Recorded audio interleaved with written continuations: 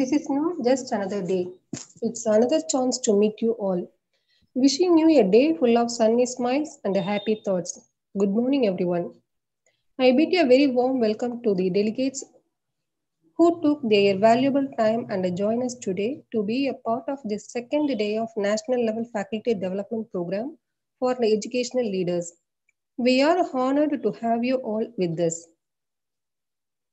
The harder you work for something, the greater you will feel when you achieve it. I invite Mrs. T. Mary Arulmati, Assistant Professor, Department of Commerce, Madurai Gandhi Annamar Subbaraman College, to deliver the session chair. Thank you, ma'am. Good morning to all. All the glory belongs to the Almighty God. It's my pleasure to welcome all the participants from various institutions for the second day of National Level Faculty Development Program. I heartily welcome our President, Mr. Javahar Babu sir, Correspondent, Janaranjani ma'am, Secretary, Kalaivani ma'am, and our beloved Principal, Dr. Gomati ma'am, Vice Principal and Head, Department of Commerce, Dr. Mahima ma'am, IQAC Coordinator and Administrative Officer, Dr. Devi ma'am, heads of various departments, and my dear faculty friends, Saraswati ma'am, Sangeeta ma'am, Surya Kala ma'am, and Sharmila. I am very glad to welcome the resource person of the day, Mr. Fleming Sampson, Manager, Global Corporate HR at CL Chennai. He did his MBA in Human Resource Management and completed three certificate courses from renowned international institutions. He has been served as HR professional for more than 14 years and involved various roles such as leadership coaching, diversity and inclusion initiatives, employee engagement, and organizational development. He is being with us today to share his knowledge and vast experience. We are grateful to you for spending your valuable time in spite of the busy schedule. I welcome you, sir. I welcome you all once again to this FDP and hope that you all will have a great time ahead. Thank you all.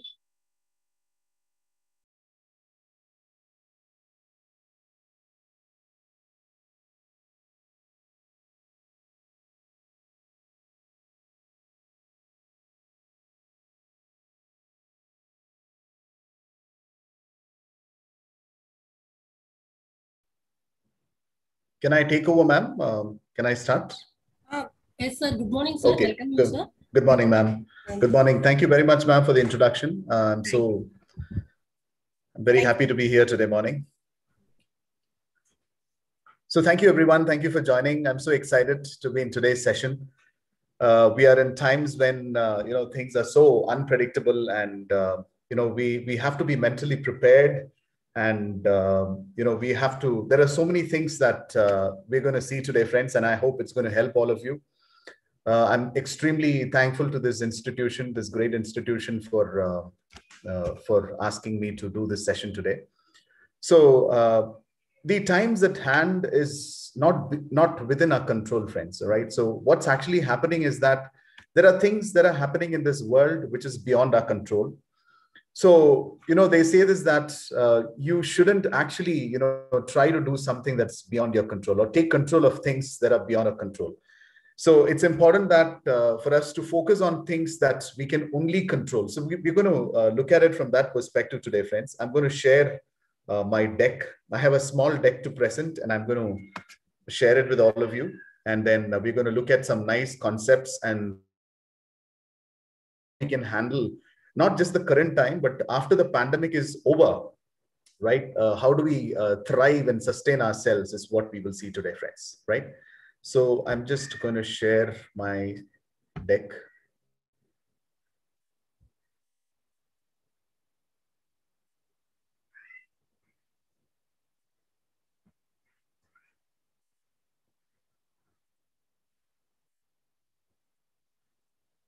So, ma'am, is my deck visible, ma'am, on the screen? Yes, sir. Okay. Thank you, ma'am. So friends, thank you very much for joining. A warm good morning to all of you. So the topic that we will talk about is about leading and thriving in the post-pandemic world, right? So a lot of people are having a lot of questions in their mind. Is the world going to return back to normal, or if things will be back okay very soon, right? So friends, I'm going to give you the assurance today that things are going to, not completely return back to the state at which we were, but we're going to be better, is what I would say, friends, right? So things at present are getting better. I'm sure you're watching things happening. A lot of research has come, vaccination drives are going on, and a lot of nice things are happening around, right? So if you see the pictures on the screen, I just love both these pictures. So if you see there's a person, you can call them doctors, scientists who are helping to transition this phase and move on to the next phase. So there is going to be a bright side after COVID. The first picture there represents that, right, friends? We're going to go beyond this particular period and go into a brighter phase, brighter than ever before, a phase that we have never seen in our entire lives, because things are getting much better. We will talk about it today, friends. And on the right side, there's a picture which talks about the world getting back into its own busy state. We have headed for those times. So I'm going to give you that hope today. This is based on a lot of research of what we're talking today, friends. I want to start off with this small but powerful quote by Winston Churchill that's there on the bottom of the screen, right? Never, never, never give up. That's what Winston Churchill said, and it became a very profound, irrefutable quote. So friends, I'm here to tell you today that the moment we give up is only when we lose. So I would encourage all of you friends that you don't give up, right? I'm sure you've heard of this quote, similar quotes, that the moment we give up, that's when we actually lose. But if you're trying to do things again, and if you're not giving up, hope is what is needed at this point of time. And we're going to look at a lot of nice strategies and techniques on how we can sustain this period and look forward to, thriving in the post-pandemic world, right, friends? So on the screen, you see some of the topics that will be covered today, right? I'm going to be quick, friends, because I have limited time. Right. So these are the key takeaways for today's session. We're going to look at something called as shift in perception. This shift in perception is needed. Right. Initially, when I joined the session, I saw there's a video that was running which spoke about this perception. Very important. We're going to talk about that, the psychology behind that. We will talk about a concept called stimulus and response. Right. We will learn about it. We will also today look at participating in the radical change happening in these new normal times, right? So this period is called as new normal. I hope all of you have heard about this period, friends. It's called the new normal time. Today, we will look at how do we, handle the changes happening in these new normal times. How do we program our subconscious mind, right? That's a very interesting topic we will look at. We are also going to learn about the 9 competencies to thrive in a post-COVID world. So after COVID is over, right, post-pandemic world, what are the competencies that will be so important according to Forbes? We will look at the 9 competencies. We will look at passion and excellence. So there are 2 very important things, friends. We will look at that. We will also learn about what are those barriers that affect effectiveness and how can we overcome those barriers. We will also look into that. We will learn about something called as escape velocity and how can you develop that escape velocity, right?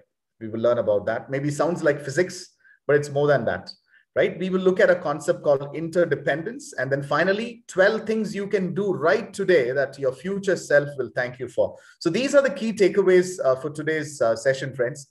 And towards the end, we will have a time of questions where you can ask me questions, right? So now there's a beautiful quote at the bottom of the screen, friends. Each day is actually giving us a new opportunity to improve ourselves.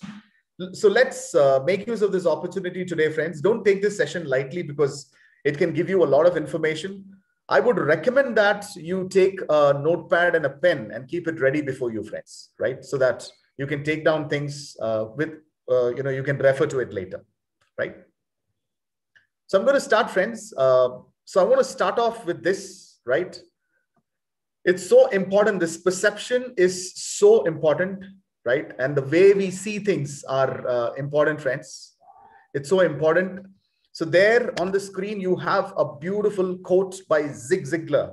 Zig Ziglar is a management guru. He's also authored profound books.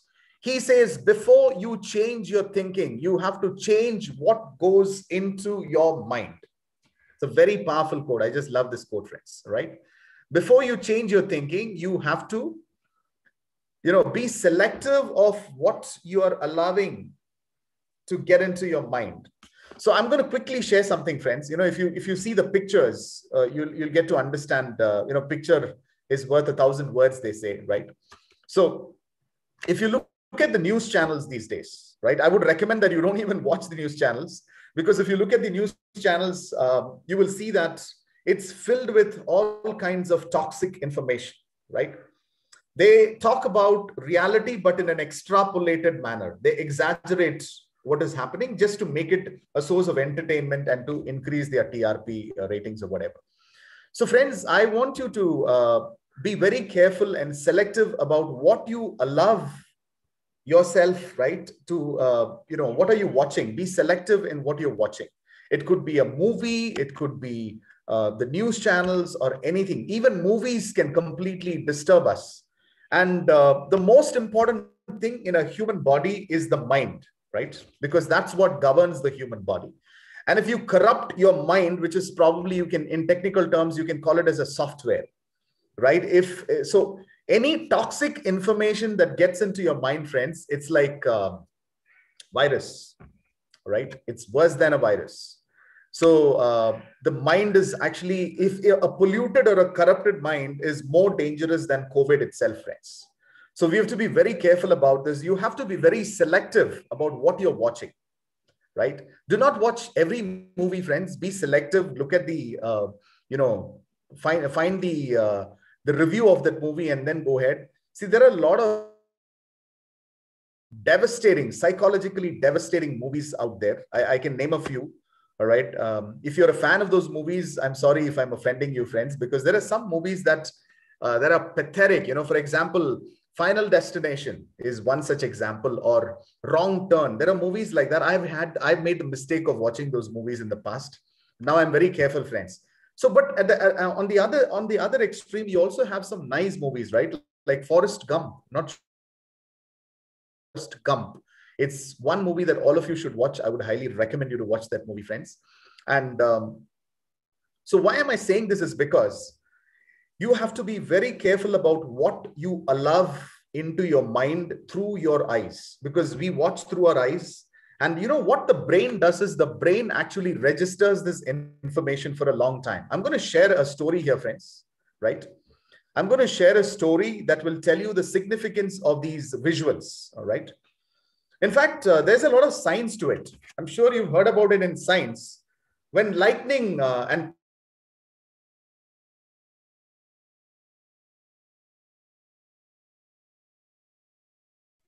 you get to see the lightning first, right? The light, the science is that light travels faster than sound. That's right. And it's important for us.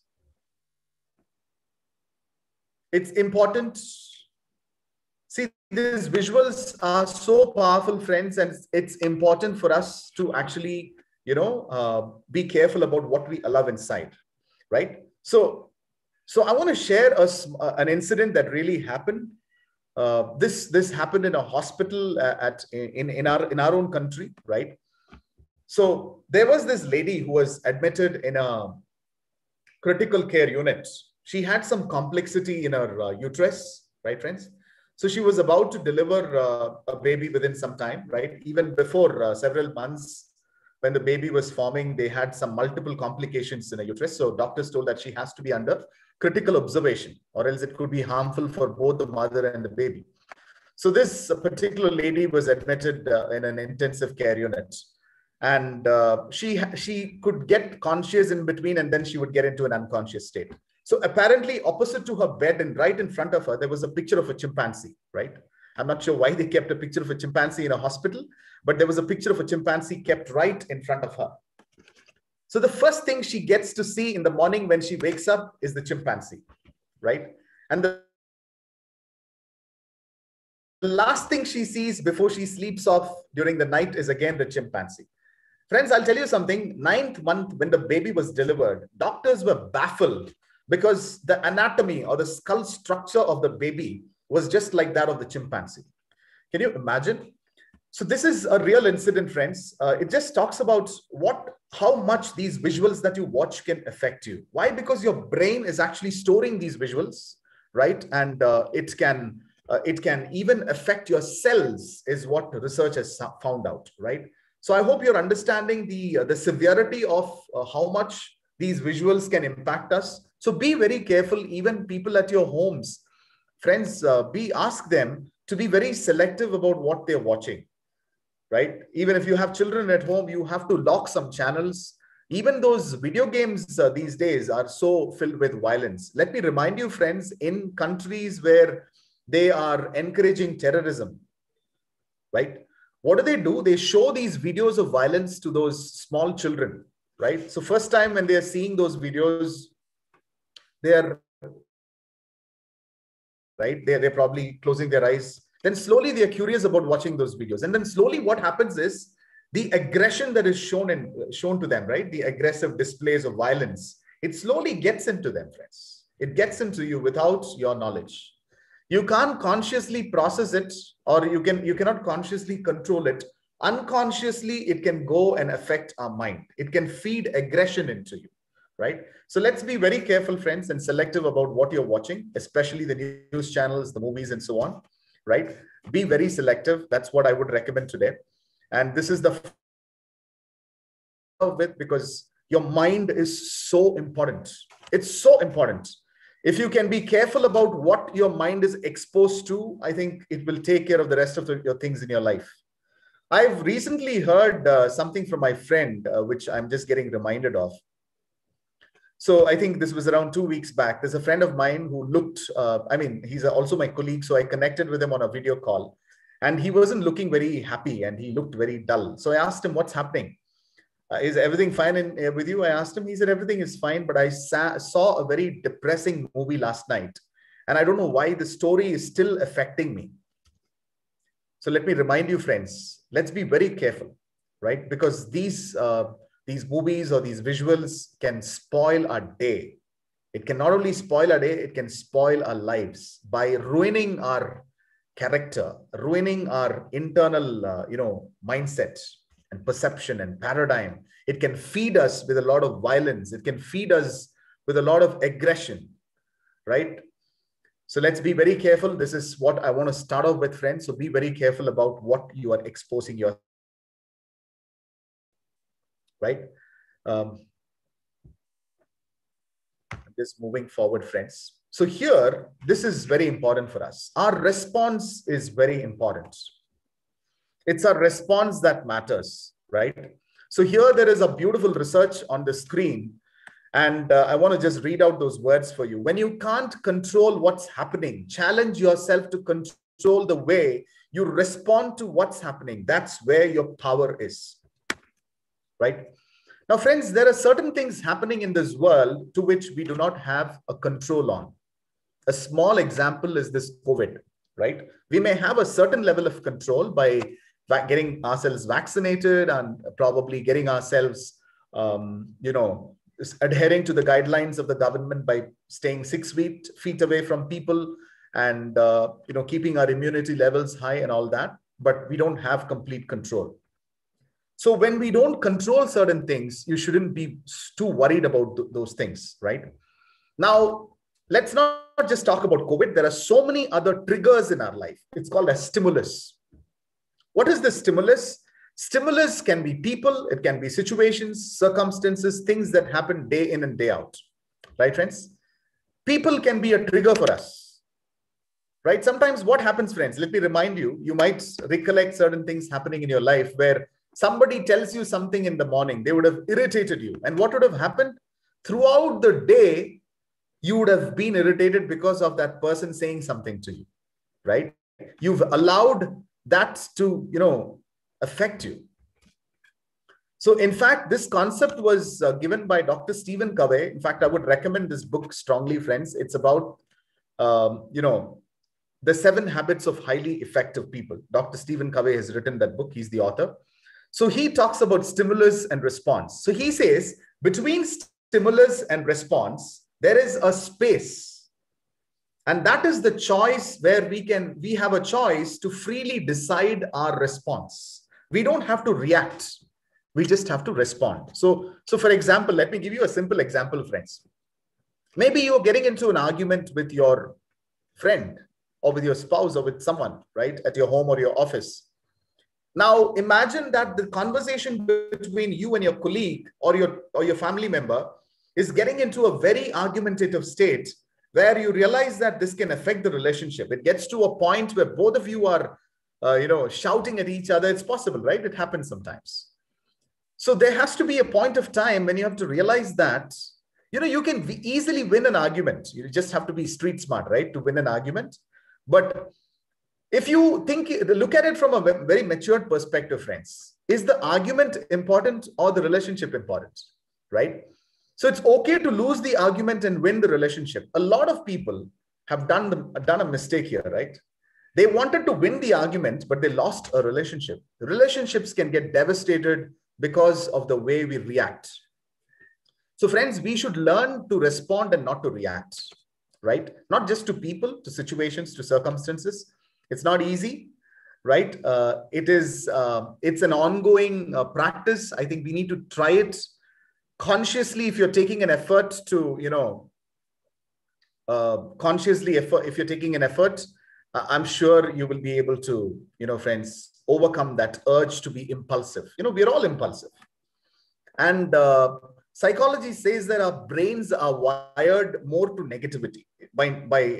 Naturally, we are wired that way. But we have to train our minds to be positive, right, friends? And we have to train our minds to be very, be very careful about how we respond. So before you respond, you have to pause, right? Someone tells you something, you have to immediately pause. Let me tell you something very interesting.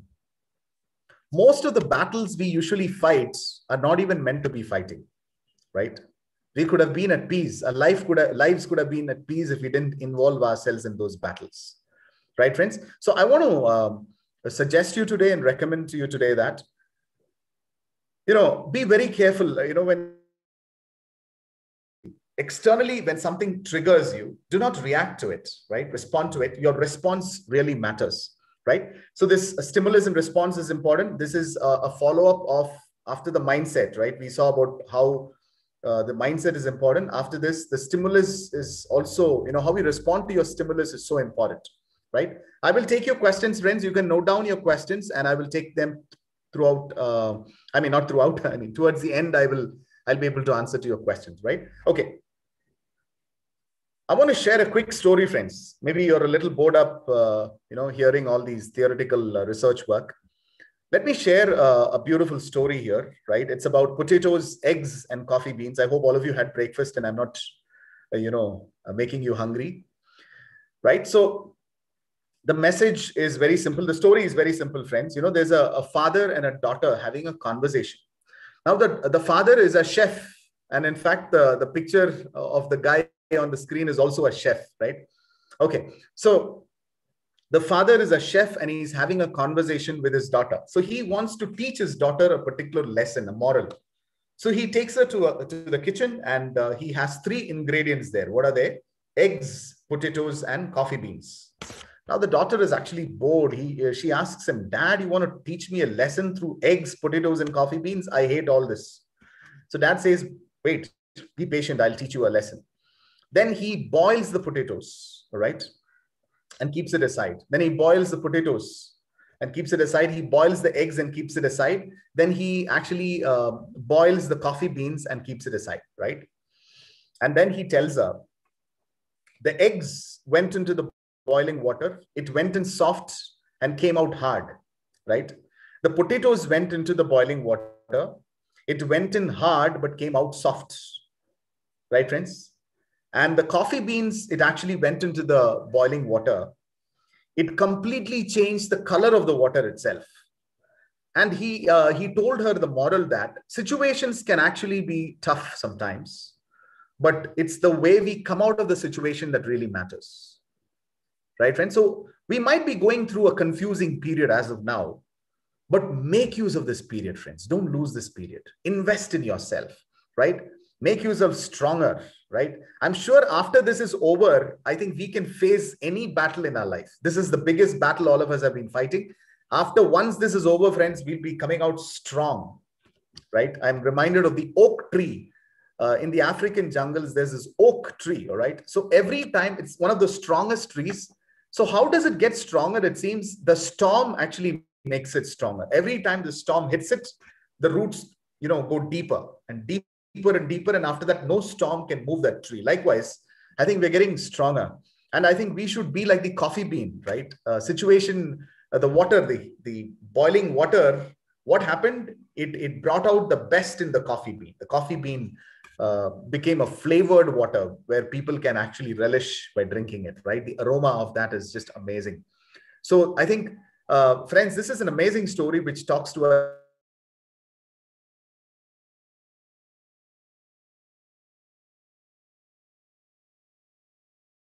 Can be tough for us, but we will have to, friends, make use of the situation and come out as gold. Gold process. I'm not going to be detailed about it, friends, but the process that gold goes through is a very tough process, right? Gold is actually put through fire, right, friends?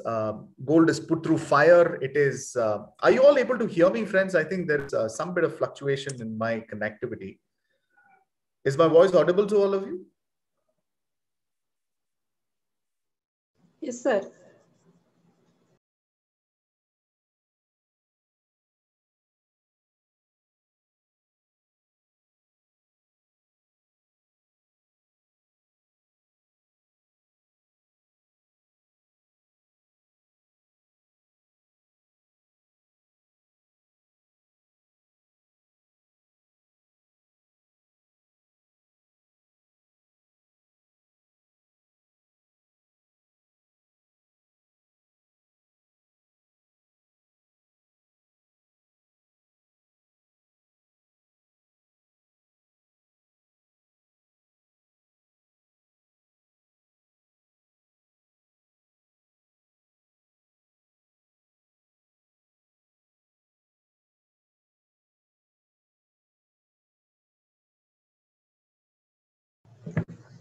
Excuse me, sir. It's not audible, sir.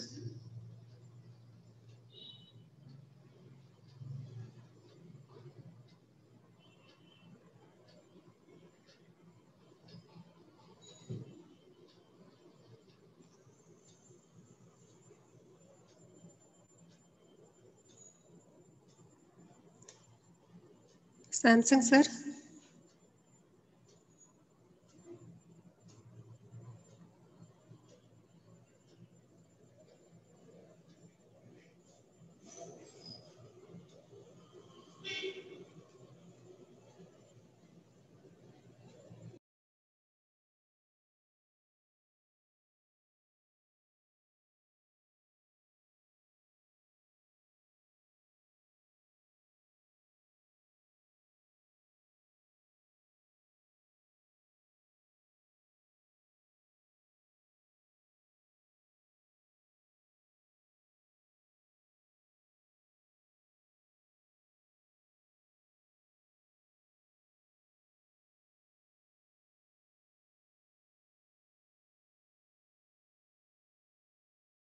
Participants, please wait.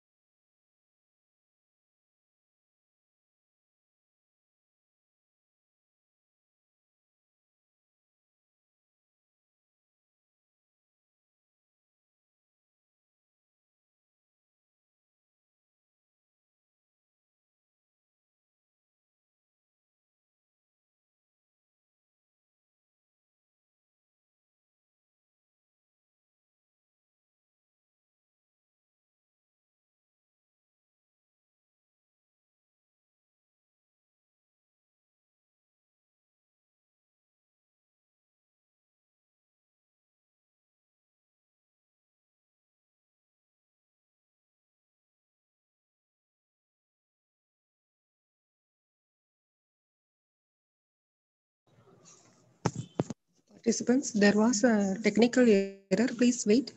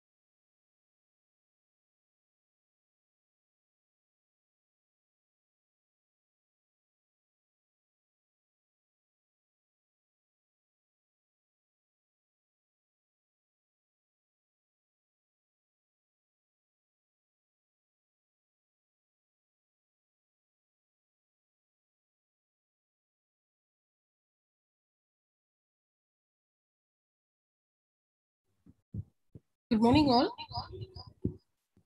The resource person will join shortly. Please wait.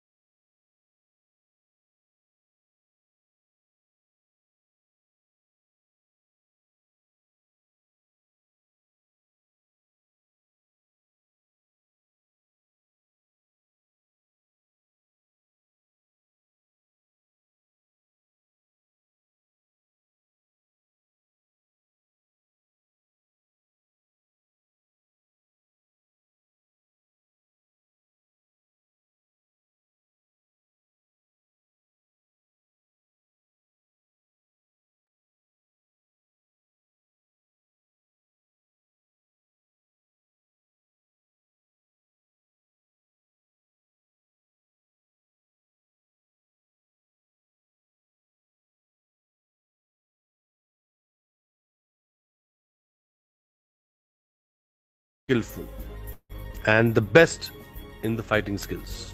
In many wars, he was sent on the battlefield and he would return only after being victorious.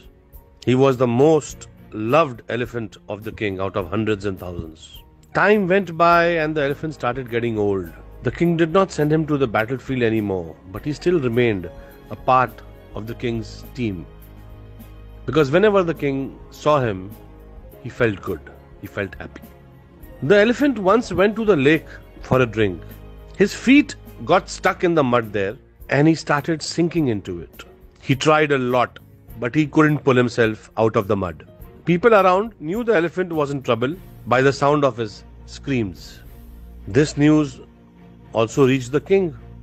There was panic because everybody knew he was the king's favorite. The king reached there and all other people gathered around the elephant and made various efforts to get him out. But there was no way out. It was not some small animal, it was an elephant. In the meantime, an old retired minister from the king's court was passing by. After understanding the situation, he spoke to the king and suggested that the battle drums be played around the lake. The listeners found bizarre. However, as soon as the drums of war started ringing, there was a change in the behavior of the troubled elephant. The elephant slowly stood up and then pulled himself out of the mud on his own. Everybody around was shocked. There wasn't a lack of physical ability in the elephant. Just the need to infuse enthusiasm within was required, and that was done. To maintain enthusiasm in life, it is necessary that humans maintain a purposeful thinking and mindset and do not let despair dominate. Now, why did I tell you all this story? In today's challenging times, we all need to infuse enthusiasm in ourselves and the people around us. By playing these battle drums, we need to celebrate abundance of good health, joy, happiness, love. And we have to stop talking about these tough times and how these tough times have been treating us. There is a lot of good happening, guys. We have to see it. And let's be grateful for all that.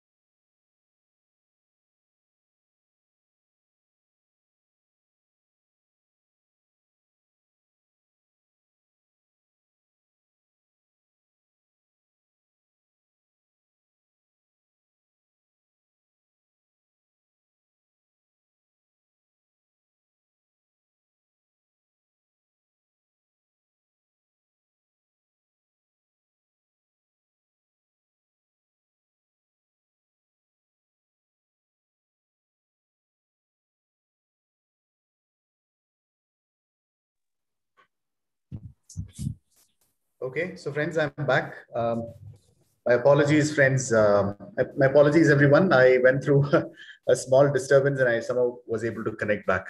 Am I audible to all of you? Ma'am, can you confirm? Yes, sir. Okay. Yes, sir. Okay. Thank you, ma'am. Yes. Thank you, ma'am. I just went through some bit of connectivity fluctuations. So my apologies, friends, for keeping you waiting. I hope you were, it gave you some time to think about what was already covered, right? You might have used this time to think about what was covered. I hope you remember the story. I'm going to go forward, friends, and take you through other concepts as quick as possible, right? We just lost some time, but that's okay. If that buffer has helped you in, thinking through some things valuable, that's nice, right? Okay. So we spoke about mindsets. We spoke about how we'll have to respond, not react. We also saw a story on how we have to, friends, come out of the situation strong, just like the coffee beans making the situation, right? Making the hot water more valuable and aromatic. So understanding and coping with the radical changes that's happening is important. If you look at the screen, there's a very profound quote by this man, Charles Darwin, right? I hope all of you have heard about Charles Darwin.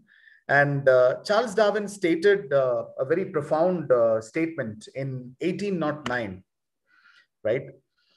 He said, "It is not the strongest of the species that can survive, nor the most intelligent, but the one most responsive to change." That's what he said. And it's so true, friends, right? Just imagine, he was talking about nature and how nature has to survive and sustain itself. But this definition is so close to us today, right? And our current scenario. If we are not,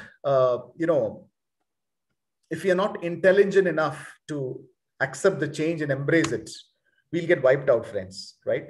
It's very simple here. I hope you understood this statement. It is not the strongest of the species. So it's not the strongest of us that can survive, or not even the most knowledgeable person, but the one who is responding to change. So how do we respond to this change is what we will see, friends, right? Change is what you're seeing everywhere today. If you go outside today, or if you're looking into the TV, you see a lot of changes happening every single day. Colleges have changed their teaching methodology. Schools and colleges have changed that. Corporates have completely revised their organizational structure. They have revised their policies and SOPs, right? Standard operating procedures and everything have got rewritten. In fact, this change is going to be something that's going to keep happening. That's because that's the only thing that's constant, right, friends? So how do we, partner with this change? Let me tell you something, friends. The need of the hour now is to embrace the change. If we are going to resist the change, I mean, that's not going to help us in any way. It will not favor us. So how do we embrace this change is what we will see, friends, right? I'm going to quickly show you that. Now, before we embrace the change, you should remember that this change is good for us, right? On the screen, you have this metamorphosis of the butterfly, right? I hope all of you have learned about this in science, that if a butterfly has to really be effective, in the sense if it has to come out and fly powerfully, it has to go through a period of loneliness inside a shell, in a cocoon, right? I'm sure all of us have learned that in biology, that there are certain stages for a butterfly. And once it goes through that tough phase, it comes out colorfully, spreads out its wings and flies. So this particular stage is called metamorphosis, the stages that the butterfly goes through. From the larva, the pupa, the different stages till it flies as a butterfly. So we could be in those stages. Those stages are there even in our life, right, friends? A stage where we are shut completely in a shell. And then when we come out, right, we become so beautiful, we fly like the butterfly. So it's so important so just imagine the butterfly, it spoke to someone from inside the cocoon, right? It had a chance to speak to someone and say, hey, cut me open, right? And probably you heard the butterfly saying that, and you took a knife and cut open the cocoon. What would have happened? It would have simply died, friends, right? It wouldn't, because it didn't go through that process. I think this process is needed not just for the butterfly, but for all of us. Once the process is complete, we will come out stronger, right, friends? So I'm going to show you something very important based on research, right? This is a very powerful statistics you see on the screen. If you do not embrace change, what can be the repercussions for that is there on the screen, friends, right? If you see this, this is a very powerful statistics, and it says that 52% of the Fortune 500 firms since 2000 are gone. Friends, getting into the Fortune 500 list is not that easy, right? These companies are, probably amazing companies that did a great job, but they did a mistake, right? Which didn't keep them in the list. And the mistake that they did is there on the screen, the answers, the reasons why they were not able to sustain themselves. And these, I'll tell you, friends, these 500 firms, and I'll tell you one particular firm in that is Kodak. I hope all of you have heard about Kodak. When we were small, that film roll, right? Kodak. I mean, they vanished. They got vanished. BlackBerry, Comcast. There's so many products like that. Nokia itself, right, friends? So what happened to these products? What happened to these Fortune 500 firms that completely vanished is they did not respond to change. Second is they were not innovative. They didn't creatively approach, right? They didn't have a creative approach. And then they did not stick to the trends. They were resisting the change. And hence what happened is it became like, I'm not sure if you remember this story, right? The rabbit and tortoise story, right, friends? The rabbit thought that it can sit for a while and take some rest. But when it rested, what happened? Its competitor, the turtle, right, or the tortoise just went ahead. In fact, the tortoise was very slow, but still it went ahead and won the race. Now, Nokia is a classic example that can connect with the story really well. Nokia were pioneers in the mobile business, right, friends? And just imagine everybody had a Nokia phone. I remember the only name that anybody can remember for a mobile phone some years back is Nokia. What happened? They completely vanished. In fact, they're there. They're trying to come back, but the competitors have gone far ahead of them, right? These are the reasons. Now, this can happen to us as well if we are not doing certain things or not equipping ourselves or not, understanding the change and embracing the change and getting, upgrading ourselves by learning more. This can happen to us as well. I'm not scaring you, friends, but this is reality because the changes are happening. Let me tell you, you could be anyone, right? You would have a lot of research work, done a lot of research work. You could have learned a lot, but the knowledge that you have today, right? As you're listening to me today on this call, the knowledge that you have today will become totally irrelevant in 2-3 years, friends. I'm just giving you a buffer of 2-3 years. It can be even just 1 year possible, right? Sooner or later, the knowledge that we have today will totally become irrelevant. And that's the reason why you have to keep upskilling yourself, certifying yourself, learning new things. Otherwise, later on, we will become irrelevant. So today, if you ask me what you want me to be in 5 years' time. In fact, this is a very common question, that people ask you in the interviews. What do you want? Where do you see yourself 5 years from now? One amazing answer you can say is that I want to be relevant even after 5 years. That's a very powerful answer. I think this is a very powerful answer. In fact, it'll simply say that, you like to learn, you like to keep upskilling yourself, and you want to be relevant even after 5 years, right, friends? So you could be on the right track today, but if you are not progressing forward, the very right track can become the wrong track, friends. This happened for Nokia, and so is the case with the rabbit story, right? Rabbit was also on the correct road, correct direction. Everything was fine. Direction was fine. Road was fine. It was going ahead, but simply it decided to rest for a while. That period of rest is a very dangerous time. In the sense, we have to keep progressing forward. We have to keep moving forward. What do we do here to move forward is what I will tell you today, friends. So I'm going to reveal some secrets to all of you on what you can do to move forward, right? Please listen very carefully, friends, because the coming slides are so important because the change is very radical these days, right? Unprecedented change, they call it. In the sense, you do not know what's going to happen tomorrow, right? Processes can change. Methodologies are changing.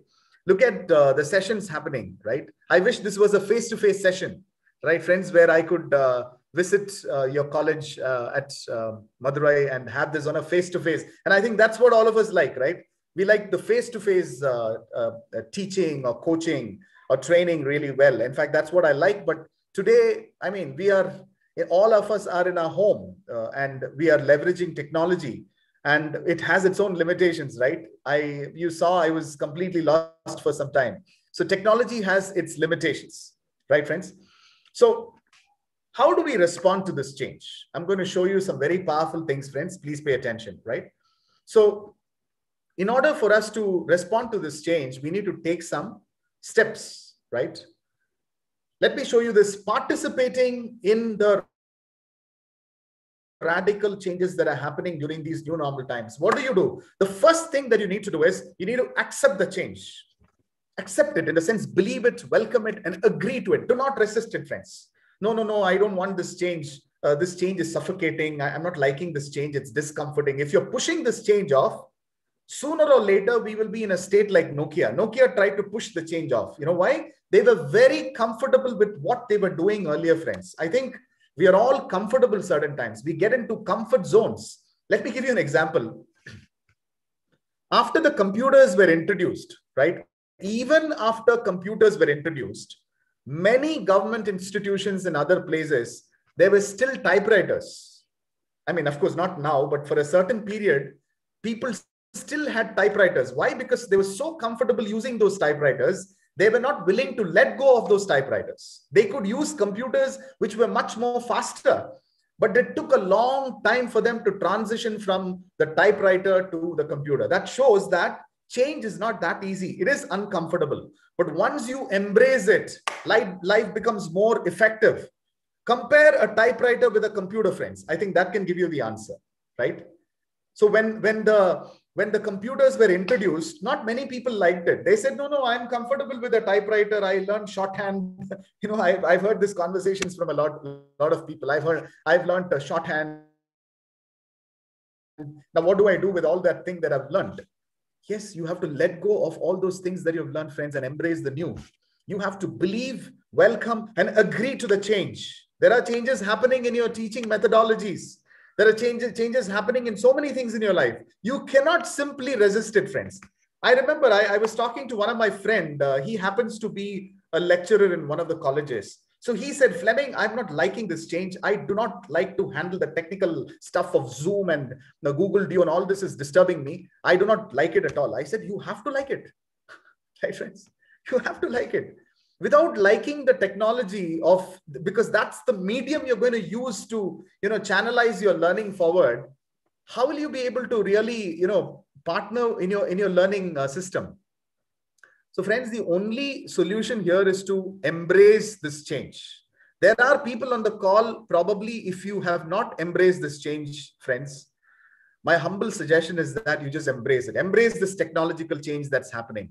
Don't, resist it. Just embrace it, right? The first thing is to accept it, believe, welcome, and agree. The second thing you have to do is, you can't stop by just accepting. You can't say, okay, I have accepted and keep quiet. You have to adapt to the change. For that, what should you do? You should redesign yourself, alter yourself, and personally upgrade yourself, right? So friends, I'm sure all of you keep changing phones once in a while, right? Right? Whenever a new model phone comes, what do? We throw the old model and go and buy a new model. All of us are like that. Remember, friends, we should not only keep changing our phones, but we should keep upgrading ourselves. Otherwise, we will become irrelevant at some point of time. This is the lesson, friends. This is a very important slide.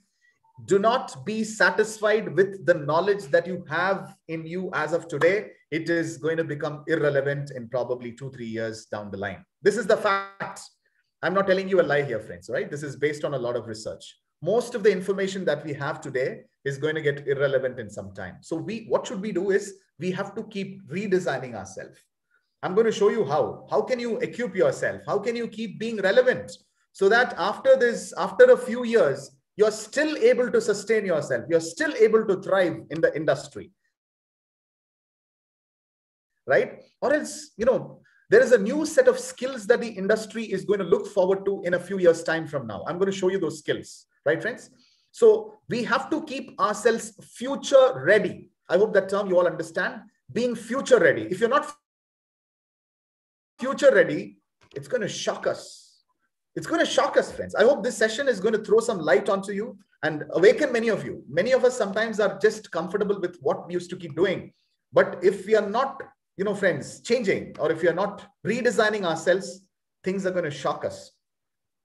So after you redesign yourself, what should you do?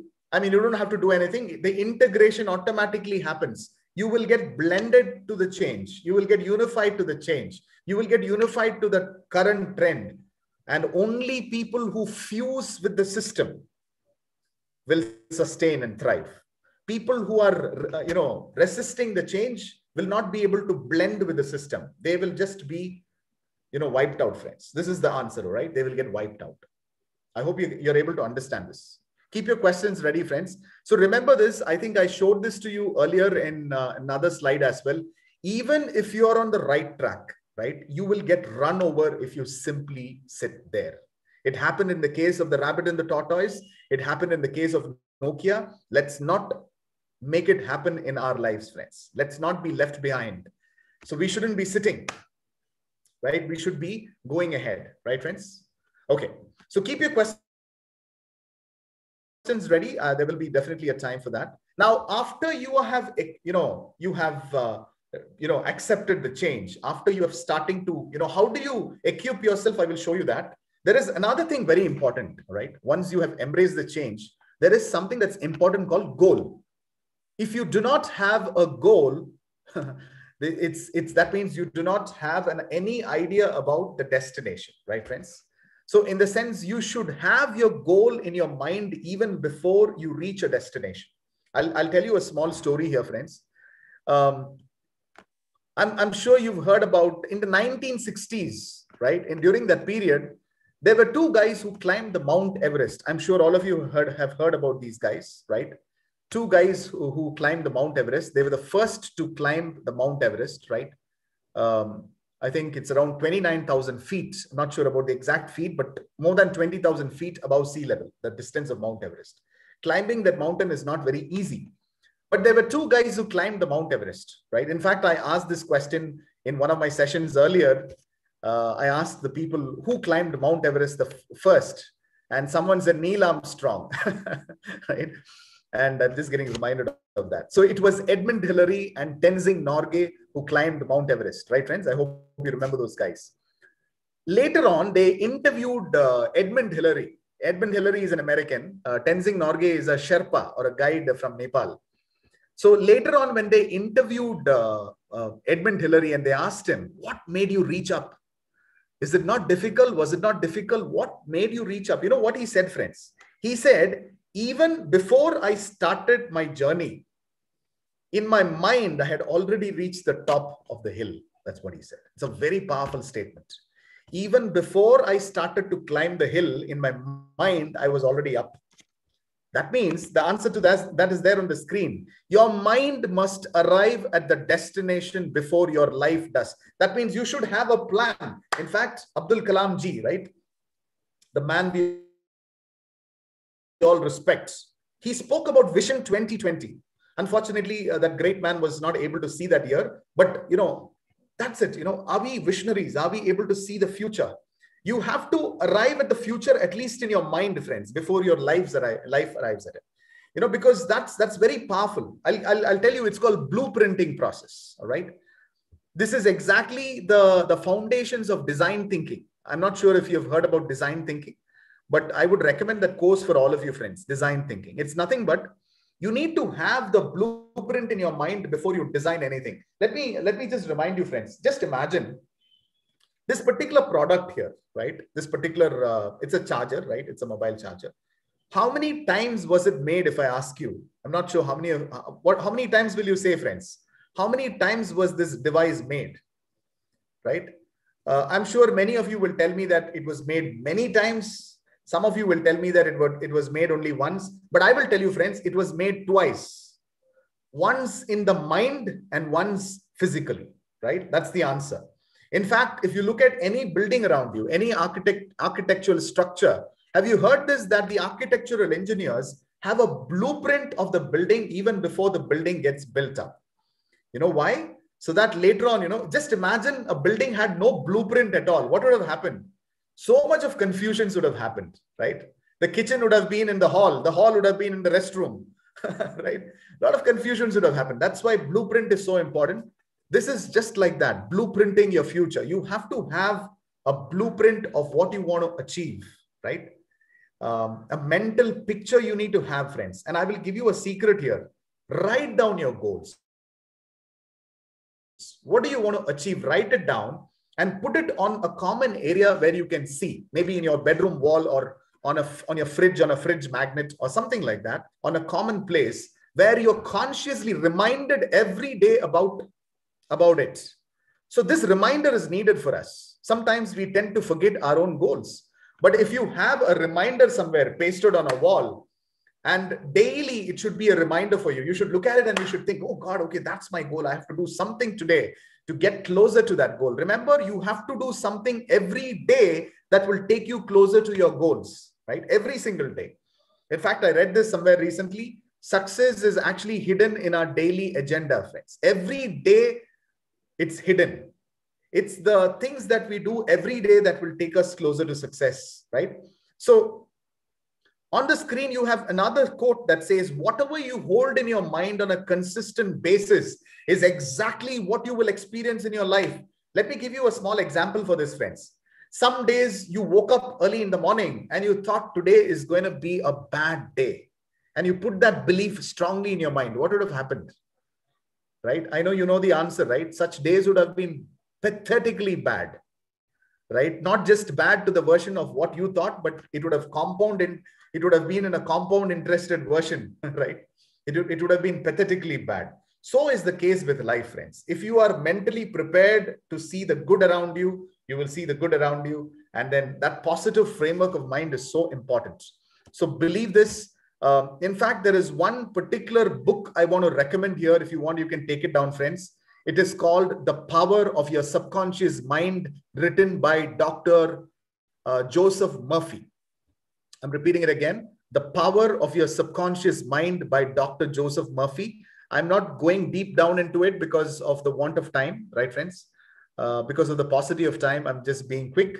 But try to get a copy of that book, friends, and read it. It can change your life. It can transform your life. The Power of Your Subconscious Mind by Dr. Joseph Murphy.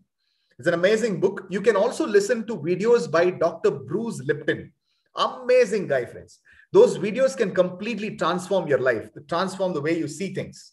It will talk about how powerful a subconscious mind is. And how do you program your subconscious mind? Very simple.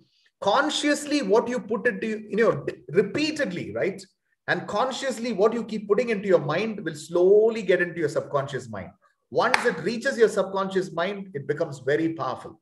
In fact, your subconscious mind is thousands of times more powerful than your conscious mind, right? So it's important for us to program our subconscious mind by consciously putting certain positive things into our mind, right? Consciously, on a daily basis. You have to keep thinking that I will win for sure. I will win for sure. I will live a life of excellence. And those thoughts, if it is consciously going into your mind repeatedly, you know, that's going to happen someday. Right, friends? Okay. So I'm going forward and let's learn about something more. These are certain, friends, websites where you can go and equip yourself. I told you the second point in embracing change was we need to upgrade ourselves. We need to equip ourselves, right? Where do you go and equip yourself? Apart from your colleges, apart from learning from your colleagues, apart from, doing some courses, there are these online courses that are very powerful. I'm going to quickly tell them. You can go and browse through them, friends. You can note them down. One is Coursera. Coursera is really good. It is associated with a lot of top universities in the world. You can do a lot, and a lot of nice certifications are there. And it is all valuable certifications. It's a very nominal charge, friends, and highly recommended because it's connected to, associated with a lot of top universities like Johns Hopkins and all that. You have MOOC. All right. MOOC is, again, you can go and visit those MOOC sites. I'm not going to explain this for want of time. Udemy is another site. But I think better than Udemy is Coursera. That's why I put it first and highlighted it. edX is also good. edX is Harvard University's own site, friends. So likewise, you have the other sites here. So go and explore these sites, friends. You can take down this quickly. All right. Coursera, MOOC, Udemy, or later you can, listen to the recording if you have forgotten these sites. You can go and refer to them. You will get a lot of courses and pick up some very relevant courses that can help you in the future. Some of those courses that can help you are anything about artificial intelligence or, Bitcoin, blockchain, cloud, and all these are some. How can you connect your career, your profession with those certifications? Don't do an irrelevant certification. You have to connect that certification to your career. Will it be beneficial for me? And then you pick up that and do it.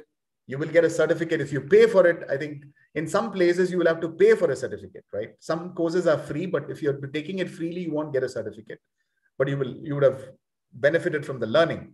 If you're not willing to learn, friends, no one can help you. It's there on the screen. But if you're willing to learn, no one can stop you. I think learning should be a continuous process. Another thing about learning, interesting thing is we should also keep unlearning. I'm not sure if you've heard about unlearning, friends. Unlearning is the process of removing what we have wrongly learned. How do we do that? A lot of people ask me this question. How do I do that? Very simple, friends. You have to continuously keep,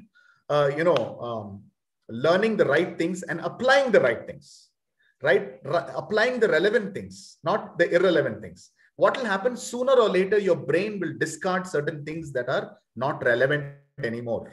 But if you keep applying the wrong things again and again, the wrong things also will be retained by your brain. Unlearning is a very important process. I'll quickly tell you a small story. There was this small boy who was studying for his geography examination. Okay. And in fact, geography was my very favorite subject at school. So this particular boy was, he was taking his book and he was reading it. He's probably revising from his book. The shape of the earth is round. The shape of the earth is round. He's learning from his book. Now, his father, who's not a very educated man, he comes there and asks his son, what are you learning? So the son tells his father, Daddy, I'm learning that the shape of the earth is round. His father, who's not educated, he tells his son, who told you it is round? It is not round, it is flat. Now, his son gets confused. He says, Daddy, the teacher says it's round. My textbook says it's round. The father says, I'm your father. You better listen to me. All right.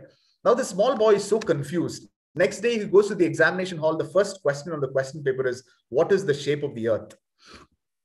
He's so confused, right? Teachers tells him the right thing, but father has confused him because he's not a knowledgeable guy. He writes this answer. The shape of the earth is round at school and flat at home. Right? That's what he writes. The shape of the earth is round at school and flat at home. So if you do not unlearn, this is exactly what will happen, friends. You will end up applying all the things that you know, which can be harmful, right? So you have to unlearn. So I hope you've written down all these, friends. The best is Coursera. I've done a couple of courses in Coursera. I recently completed a course on positive psychology, right? It's a very amazing course.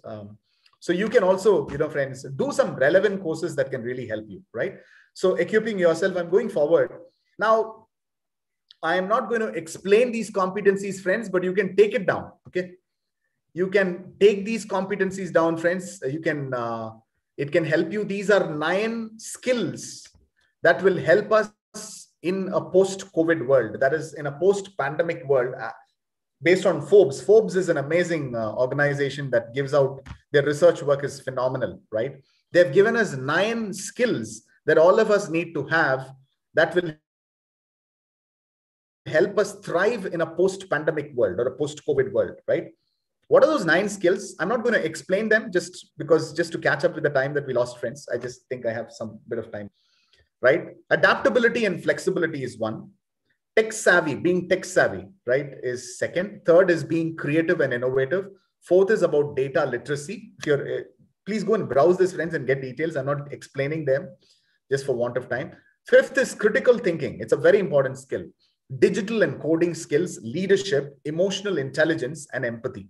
9 competencies that are so important. Behavioral competencies, right? And also technical. There are technical also. Behavioral and technical competencies that will help us in a post-COVID world. Apart from all the other knowledge that we need to upskill ourselves on, these are 9 skills or competencies that will help us. I'm going forward, friends. I'm not going to take much time here. Right? Yes. So these are books These are powerful books. I want you to take them down, friends. Quickly take a screenshot or write them down quickly. Or if you've forgotten to them, of course, you have the recording. You can listen to it later. These are books that can transform us. Very powerful books. Of course, I've read most of these books. Awaken the Giant Within by Tony Robbins. All these books are amazing. See, I already told you this book about the power of your subconscious mind. Read these books, friends. These books have the power to transform you. Profound books, right? For relationships, there is this book by Daniel Goleman on emotional intelligence. It's an amazing book, right, friends? So try to get these books, procure these books. It is nothing but you're investing in your future by getting these books. Procure them, read them slowly, right? Get them one by one, read them and try to reread them, right? Once reading will not be sufficient. You may have to read them twice or thrice or maybe even few times. For example, emotional intelligence, I've read it a few times, friends. Because first time I didn't completely understand the book. I had to read it again and again for me to understand. Every time I read, I learned something new, right? So all these books are amazing. There's 7 Habits of Highly Effective People, highly recommended book. So friends, all the very best. Please do read these books, right? I'm going ahead, friends, not taking much time here. And if you're not going to learn, if you're not going to read, if you say, no, I'm happy with what I know today, we will all be part of this list and become obsolete, friends. All right. So this is a very dangerous situation that we will get into if we are not going to upskill ourselves, right? So we have to upskill ourselves. Whatever you are, whatever knowledge, how many years of experience you have, all that doesn't matter at all. We have to keep improving ourselves, learning about new things, learning about new technological, advancements, understanding what's happening in the world. All this awareness we should have. That will help us in our way forward, friends, right? Okay, I'm going forward. Now, 2 things that are very important that we need to see is passion and excellence. I will quickly take you through this. Passion is nothing but that one quality that you must, based on what Napoleon said, he said this, it's one quality that one must possess to win. And that's the definiteness of purpose, the knowledge of what one wants and the burning desire to possess it. So the first thing is purpose. Purpose is why and all your goals and all that, right? Your vision, mission, everything comes under purpose. Why should I achieve this, right? In fact, there is a book around that, friends. If you read that book, it will give you the answer. I'll quickly show you that. It says start with the why. On the screen, you have this book, Start with the Why. So that will give you the answer. Please try to get a copy of that book and read it. It talks about purpose, right? It simply talks about purpose. So purpose is important. Second is knowledge. You'll have to, attain a lot of knowledge by reading and doing courses. The third is that burning desire to, achieve, to possess it, to possess whatever. So there are 2 different levels of careers, friends. One is an opportunity-based career. Another is an interest-based career, right? A lot of people sadly are in the opportunity-based career segment, right? What are they doing? They got an opportunity to work, so they're just working. But then there are another category of people. I mean, I'm not talking just about the educational industry, friends. In every industry, in every field, there are 2 kinds of people, 2 kinds of employees. Opportunity-based, right? They have an opportunity. But there is another category of employees or staff who are interest-based, right? They have an interest-based career. They have passion about what they're doing. Only passion can make a difference, friends.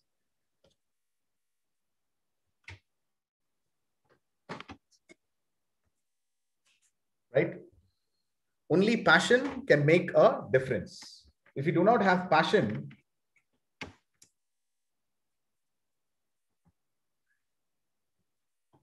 right? Am I audible, friends?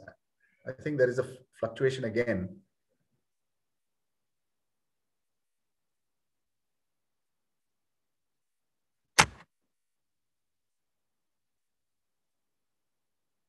Hello, am I audible, ma'am? Yes, sir, you are Okay. audible. Thank you, ma'am. There was a small fluctuation. I'm sorry. So friends, I would recommend that, there are 2 kinds of careers we saw, right? One is the opportunity-based career. Another is the interest-based. Sadly, a lot of people are in the opportunity-based segment. I think we should not be opportunity-based. We cannot make a difference at all. We should get into an interest-based or passion-based. Nothing great was ever achieved without passion. So this passion is so important. Let me give you an example. Just look at the food that our mothers are making, right? For several years, they've been making, maybe 30 years or 40 years, right? They've been making this food for us. Not one day you would have, felt it bad, right? Rarely, maybe when their mood was not really good, maybe slightly there would have been a lack of salt or something, but that's it. Most of those days, if you see, it would have been the tastiest food, more than what any 5-star hotel can offer. Why? If you go and secretly watch them cook the food, they'll be humming some song and cooking it, right? They'll be cooking it with so much of passion and love. That is what is making that food so tasty compared to any other star hotel, right? So that's so important, friends, that you do things with love. When you do things with love, the results are so powerful. If you cook with love, the food is so tasty. If you teach with love, right, what happens? There's so much of impact to that teaching. If you are doing anything with that passion, it can have great results. Powerful results is what? So passion is something that all of us should not leave, right? Passionate work is so important. The next is about excellence. The next thing is about excellence. Passion is, loving and doing whatever you're doing. Even if you're eating some food, if you can just love it and eat it, what will happen? You're doing justice to that food, right? Not thinking about anything else when you're eating. You're completely consciously processing that. You're consciously involved in what you're doing. That's so important. Excellence is something that follows passion. How do you excel? I'm going to quickly say it, friends. Excellence can happen because of repetition, right? And because of your gradual result of always striving to do better. In fact, Anthony Robbins in his book states that if you want to do anything, if you want to excel in anything, right, excel in any skill, it's about consistency. It's about repetition. He says this beautifully, right?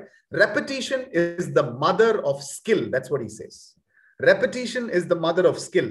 If you're doing certain things passionately again and again and again and again, it becomes so impregnated with us, right? If you ask Sachin Tendulkar how he became the god of cricket, right? All of us admire him so much. Why? Because he was repeatedly practicing. We did not see his practices, but that's where the magic was. Behind the screen, there were several hours of hard work and practice and passion that he applied. So this excellence is a verb. That means in order to really excel, you have to keep gradually improving yourself, friends, right? How do you do that? All those secrets were shared earlier by equipping more, by upgrading yourself, by not being satisfied with what you are today, but by looking forward to grow more, to learn more, right? Right, friends? Learning more will help you earn more. It's so, it is so relevant, when you learn more, you start to earn more, right? I'm sharing the secret of earning more, friends. So that is the power of learning. So if you want to excel, keep learning more and always strive to be better at whatever you're doing, and you will get better at it, friends. I'm going forward. So there are two barriers we will quickly see, friends. I think I'm nearing closing time, but I will take an additional time of 10 minutes. I hope that's fine, ma'am. If I take 10, 15 minutes additionally, is that fine? I'm just getting permission from the organizers. Okay, sir. Okay, ma'am. No problem, sir. You can... Sure, ma'am. Okay, thank you very much, ma'am. So, friends, there are two barriers that we will see, all right? Two big barriers that we will have to break in order to be successful.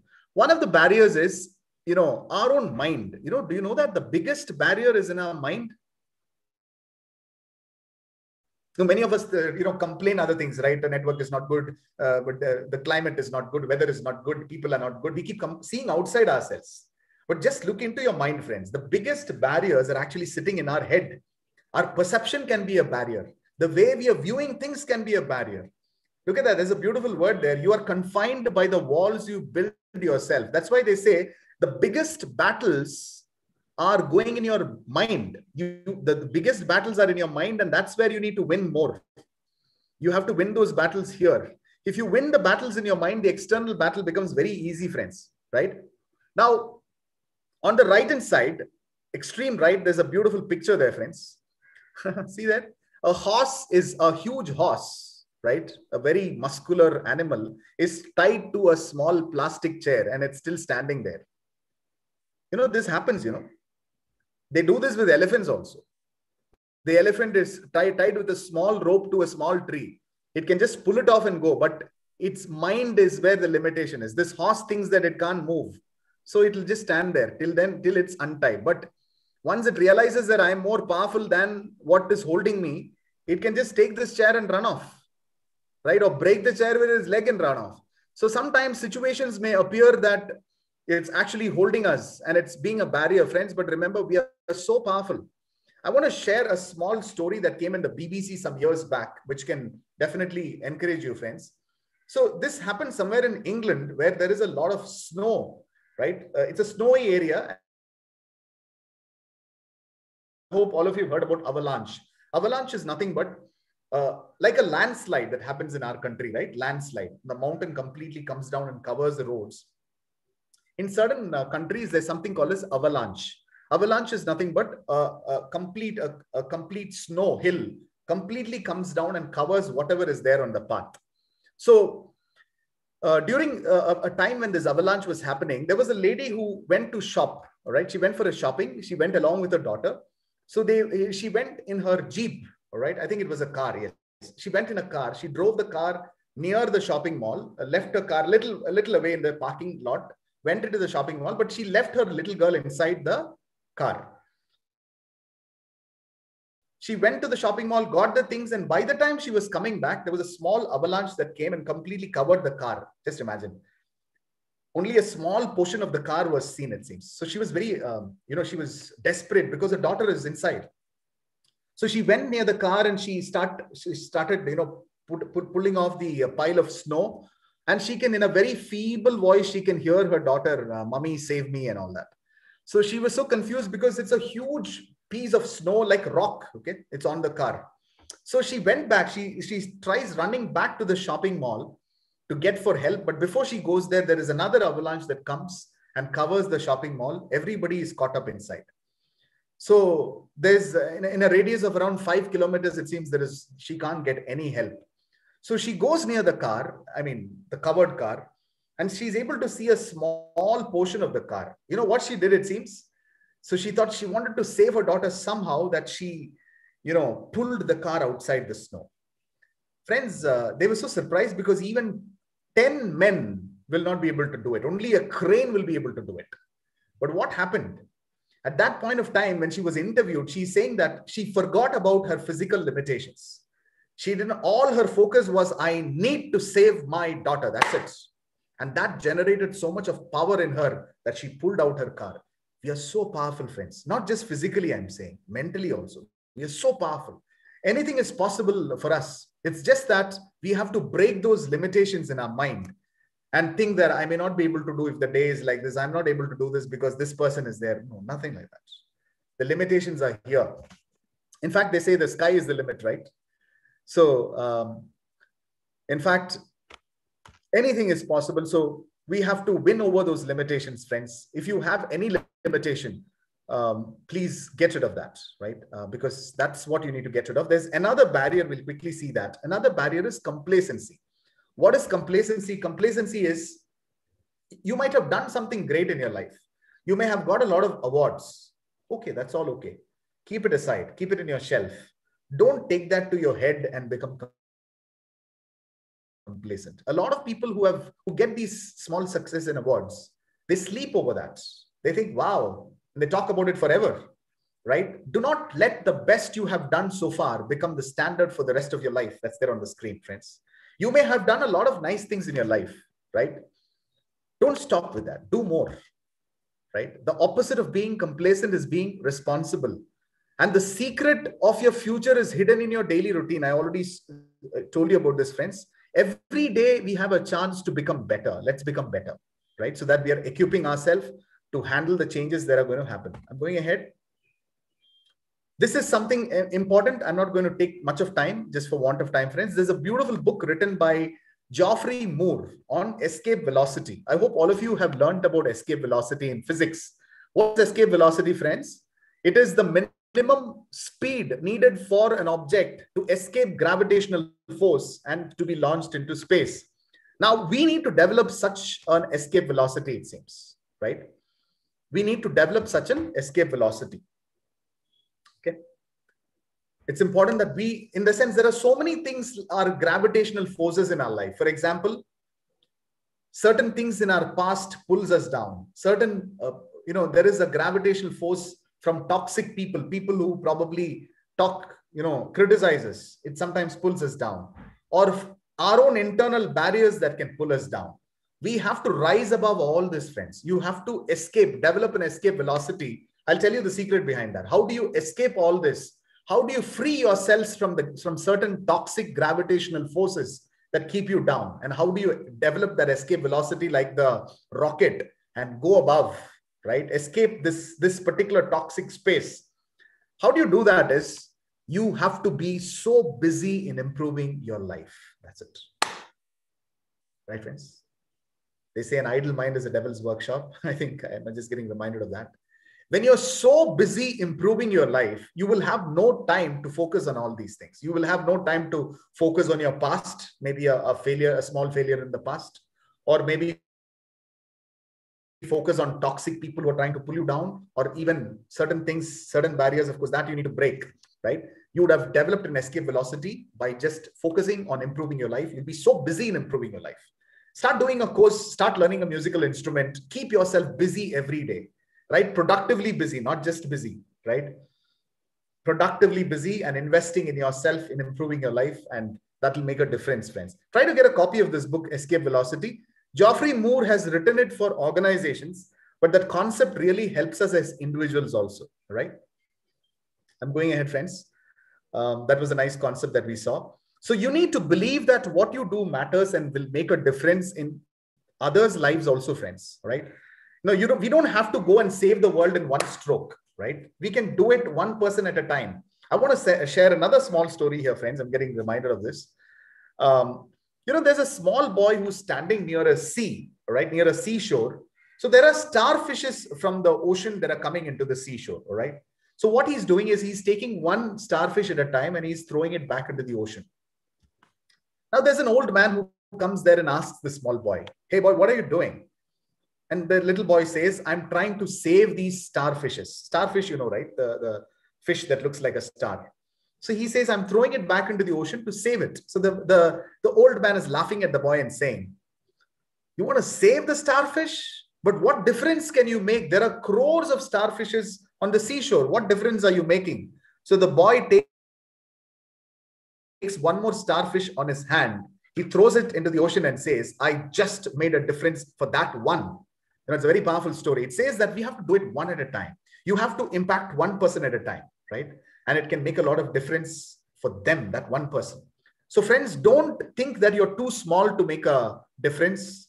If you have that thought, you should, there's that small words there. You should sleep alone with a small, tiny mosquito. You'll see how much difference that small, tiny mosquito can make. So just imagine how much of difference each one of us can make. Friends, let me give you this thought. We are here on this planet to be valuable for others, all right? Let's become more valuable for others. That's the most important thing in life is, friends, to be a source of value for others. In some way or the other, if we can be a source of value for not the entire world, but one person at a time. And slowly you can touch many people in the course of a lifetime. So I think keep that thought in your mind, friends. But before you are valuable for others, you should keep equipping yourself. Because if I don't equip myself with knowledge and wisdom, I cannot be a source of value for others. So it all starts with me being empowered.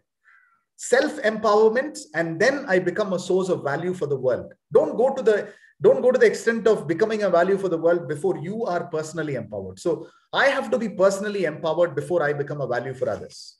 So it's important for us to learn, for us to equip ourselves with knowledge, for us to have a positive framework of mind, and then we become a value add for others, right? And remember, this is so important. We need to be interdependent. In the sense, the most important thing in life is, this is a beautiful African proverb that says, if you want to go fast, go alone. If you want to go far, go together. Right? That means you need to have a lot of people who can support you, who can help you. You can also help them back, support them, right? We need people for us. people, for example, when you are on the verge of giving up, right? What do you usually do, friends, when you're on the verge of giving up? When you're depressed, you call some friend, right? Hey, I'm feeling bad. That guy will also be telling you, correct, man, I'm also feeling bad.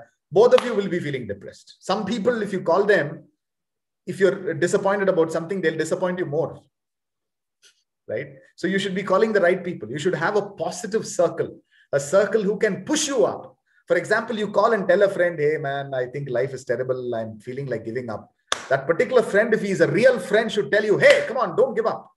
How dare you give up? I'll come and kick you if you give up, right? A friend who pushes you. You need to have such positive people around us, friends. We need to have such people, right? Who can make a difference in our lives. So connect with such positive people. Your circle of influence is so important. If your circle of influence is a negative source of influence, people who can always talk about others. So friends, how can you find toxic people? I'll tell you. There are some symptoms, right? Like how the doctor says, there are some symptoms of identifying toxic people.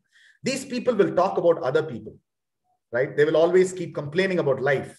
They will have a negative comment to make about every single thing on planet Earth.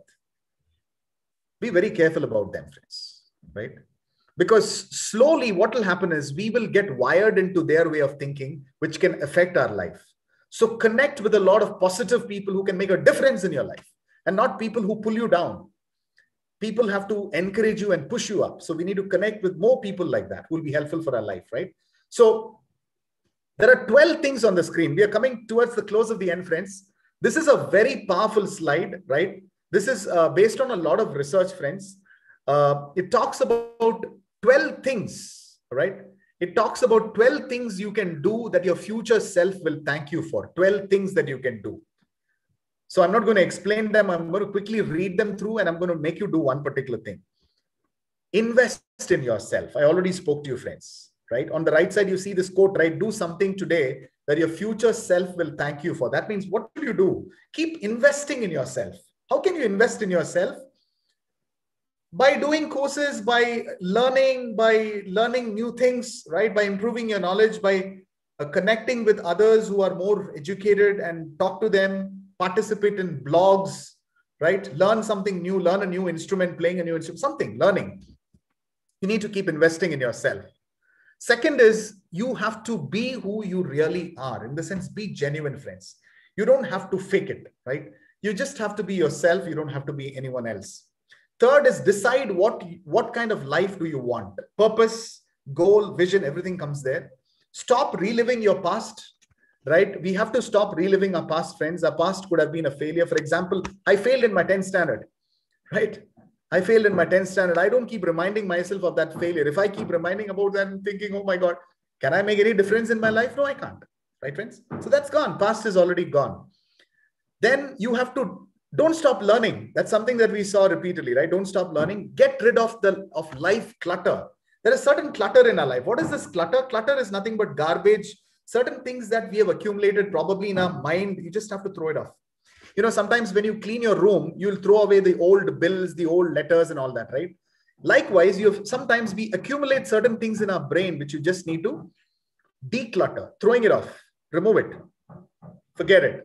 Do things that successful people do. Wow, that's an amazing thing. You can just watch what Steve Jobs is doing, what Bill Gates is doing, what is their mindset, what are their mantras, right? And follow them, right? That's a secret, friends, right? You can follow anyone. That's why I'm not giving you examples of people. You can have your own role model. It could be someone from your own family. It could be a father or someone, right? So you just have to have those role models and, just do the things that they try to do and we could be successful like them. Choose who to take with you on your path in your life. Yes. It's not just about your spouse, friends. I'm talking about your circle, your entire circle of whomever you want to connect with. Whom do you want to go along, right? Because not everyone is important. There are some who are very toxic. Either we can try to help them in detoxifying them, but not at the cost of toxifying us, right? Certain times you have to be careful. There are some people who are too negative. They have a negativity to everything. So be careful. Then be flexible. Flexibility is so important, friends. I'm not going to explain much about that. It's self-explanatory. Let others help you. In the sense, if you want help, just shout out for help. If I want help, I just ask for people and I get that help, right? As simple as that. Work on improving your communication. You got that? It's a very important competency, friends. Today, I'll tell you, a lot of people are not confident because of the lack of communication. Please, I will give you some tips to improve quickly. You can join Toastmasters International. Go Google about Toastmasters. Participating in Toastmasters can really help you improve your communication. Second is you can do a course on IELTS, IELTS, International English Language Testing System. You usually do this course if you're going for an academic program to Canada or to Australia or certain places like that. But you can do it to just improve your communication also. It's a very important skill. I think it's one of the most important skills that can really showcase your confidence to the world, right? 12th thing is, I think, one of the most important in the list, and I'm going to make you do something, friends. Gratitude, right? I see 243 participants on the call. I'm going to give you 2 minutes time, friends, right? You know what is gratitude? Gratitude is being thankful.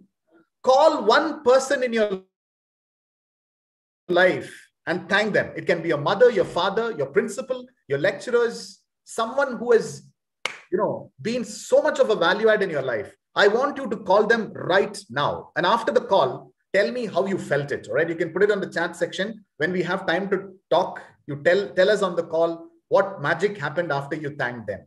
Thank your mom. She'll be surprised.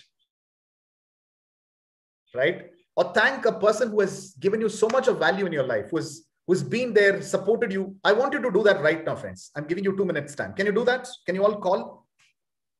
Can you all make a call? I want everybody on the call, if possible. Everybody, just make a quick phone call to someone whom you're really thankful for.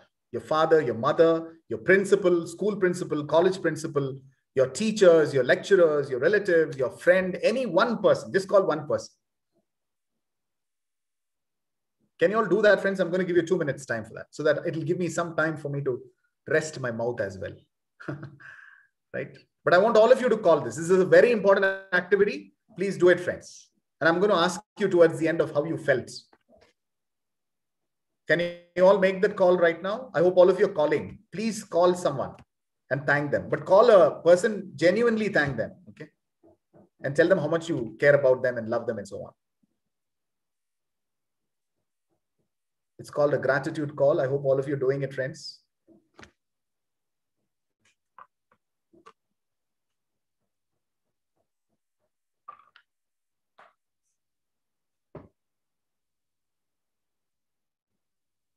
I'm going to give you 1 more minute, friends.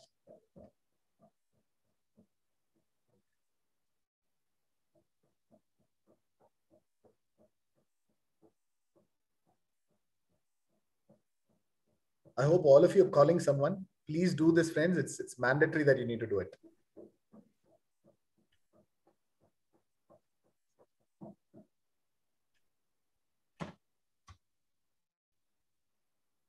If you're not able to do it now, at least do it later after the call, right? Okay.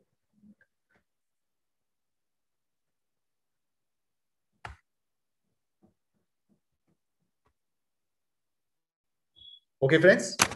So I want to conclude this session, friends. Before I'll take like 2-3 minutes to conclude. So there are some beautiful words on the screen. Always remember that your present situation is not your final destination. That means some of the best days in your life are yet to happen. Have that hope in your life, friends. That's so true, right? Some of the most happiest days in our life are yet to happen. Let's remember that, friends, and have that hope. We will get over this. Things will get better for sure. All right. And but make sure that you're using this time. When all this is over, you should come out of this strong, more learned, more physically fit, right? We should not, after the storm is over, they say, right? You will have to be better, right? Trees grow better after the storm because they would have used that storm. Let's use this period to get better, invest time wisely, make the rest of your life the best of your life. So before I conclude, friends, I want to just tell you this, friends, that see, there are, where do you take this encouragement from? Many people ask me, I sometimes feel so depressed. I don't feel encouraged. Where you can take this encouragement from is from people in your home itself. your own parents, all right, or your relatives can be the biggest source of encouragement. Let me give you a small example of why you should not give up. Okay, let me remind you about our mothers, friends, all right? And I'm sure there are a lot of mothers on the call, so they will be able to relate to it. You know, friends, when we were there in our mother's womb and when we were about to come outside, I'm sure you've heard about the pregnancy pain, right? Right? The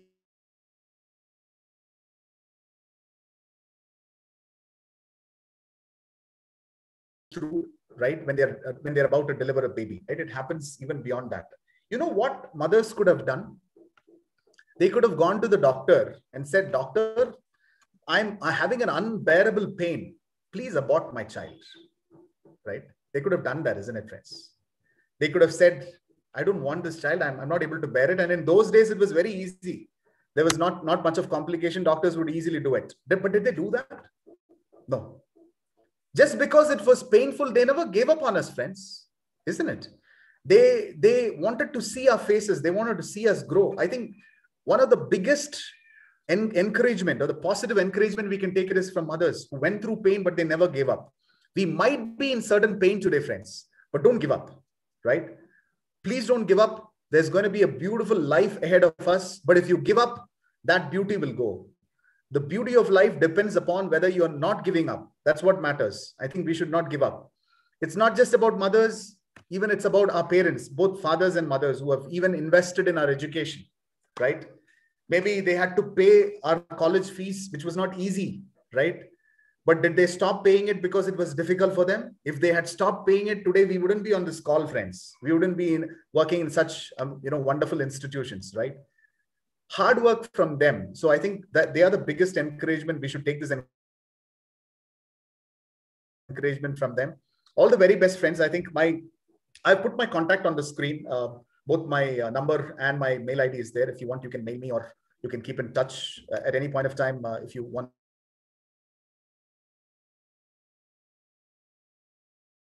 any kind of counseling or guidance, you can keep in touch. I'm very thankful for giving me this opportunity. My apologies that there was a tower fluctuation that happened once in a while. I'm thankful to the vice principal, the principal, the management, and I'm thankful for everyone who invited me to this college. I'm thankful to Mahima ma'am. I'm thankful to Arul Mary ma'am. She's also my chitti, and I'm very thankful to her for inviting me for this conference. So thank you very much, friends. I think we can also have a small time for questions. If you have any, you can open up. I'm very, I'm very curious to know about the gratitude call. I'm not sure if you have made that call, but if you have made that call, you can put it on the comment section, friends. What was the impact of that call? Maybe you called your mother and your mother said, hey, you're calling me and thanking me. She could have been so surprised, but it would have brought so much of joy in her face, right? If you have not done it, please do it after this call, friends. So thank you very much, everyone. I'm done, ma'am. Good afternoon, sir. Thank you very much for this enlightening presentation. I have a couple of questions from our participants. The first one is how to measure success in life. And the second one is, what is the difference between critical thinking and negative thinking? Okay. Okay. Interesting. That's it, sir. So I will answer both these questions, ma'am. The first question is, how do you define success in life? But before I go there, you have to first of all know the definition of success, friends. What is exactly success? So a lot of people think that if I reach that place, I'll be successful. If I attain that position, I'll be successful. But based on a lot of research, what they found out is that success is nothing but happiness, right?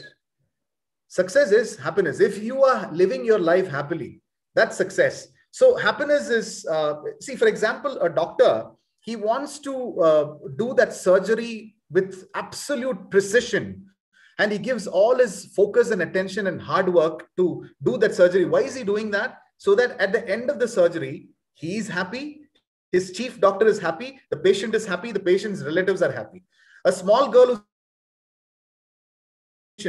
she wants to, ultimately what is success about? It's about happiness. She wants to, get high marks in the examination. But what is the end result of that marks? She'll make herself happy, her principal happy, her teachers happy, her parents happy. So friends, you have to realize that success is about happiness. And let me tell you this secret. If you are keeping yourself happy, you're already aligning yourself to success. This is a very powerful secret, all right? If you are keeping yourself happy, you are in a vibration that is aligning you to success. A person who is happily working is a productive person, they say, right? So I would say that every day as you're working, friends, you should work happily. If you're, even doctors, when they do a surgery, they don't do it sadly. You ask any doctor in your friend circle if they're doing it sadly. They'll just be so passionate in doing that surgery. Ask your mothers if they're sadly cooking the food. I know there were days they were sadly cooked. What would have happened? They would have forgotten to put the salt and all that. But most of the days they were happily cooking it. And that's why it ends up. So success and happiness is so connected, right? So the definition of success is that not that a lot of people think I have to attain that position to be successful. No, just being happy, friends. If you go through if you travel across the road, at the end of the road, you see people who are probably street vendors. You see the amount of happiness on their faces. It's just amazing. They're already successful is what I would say. Right, friends? So that is one thing. Another thing is, critical thinking and negative thinking are two different things. All right.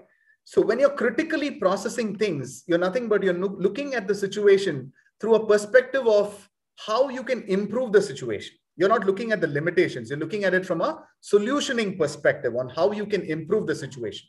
But negative thinking is you're looking at only the limitations there. You're not looking at the positive side or how can I improve the situation. That is a very dangerous mindset, friends. Right? It's a very dangerous mindset because if you're looking at a situation from a negative eye and thinking that, oh my God, this is a limitation. If you're looking at it like a limitation, it is a limitation.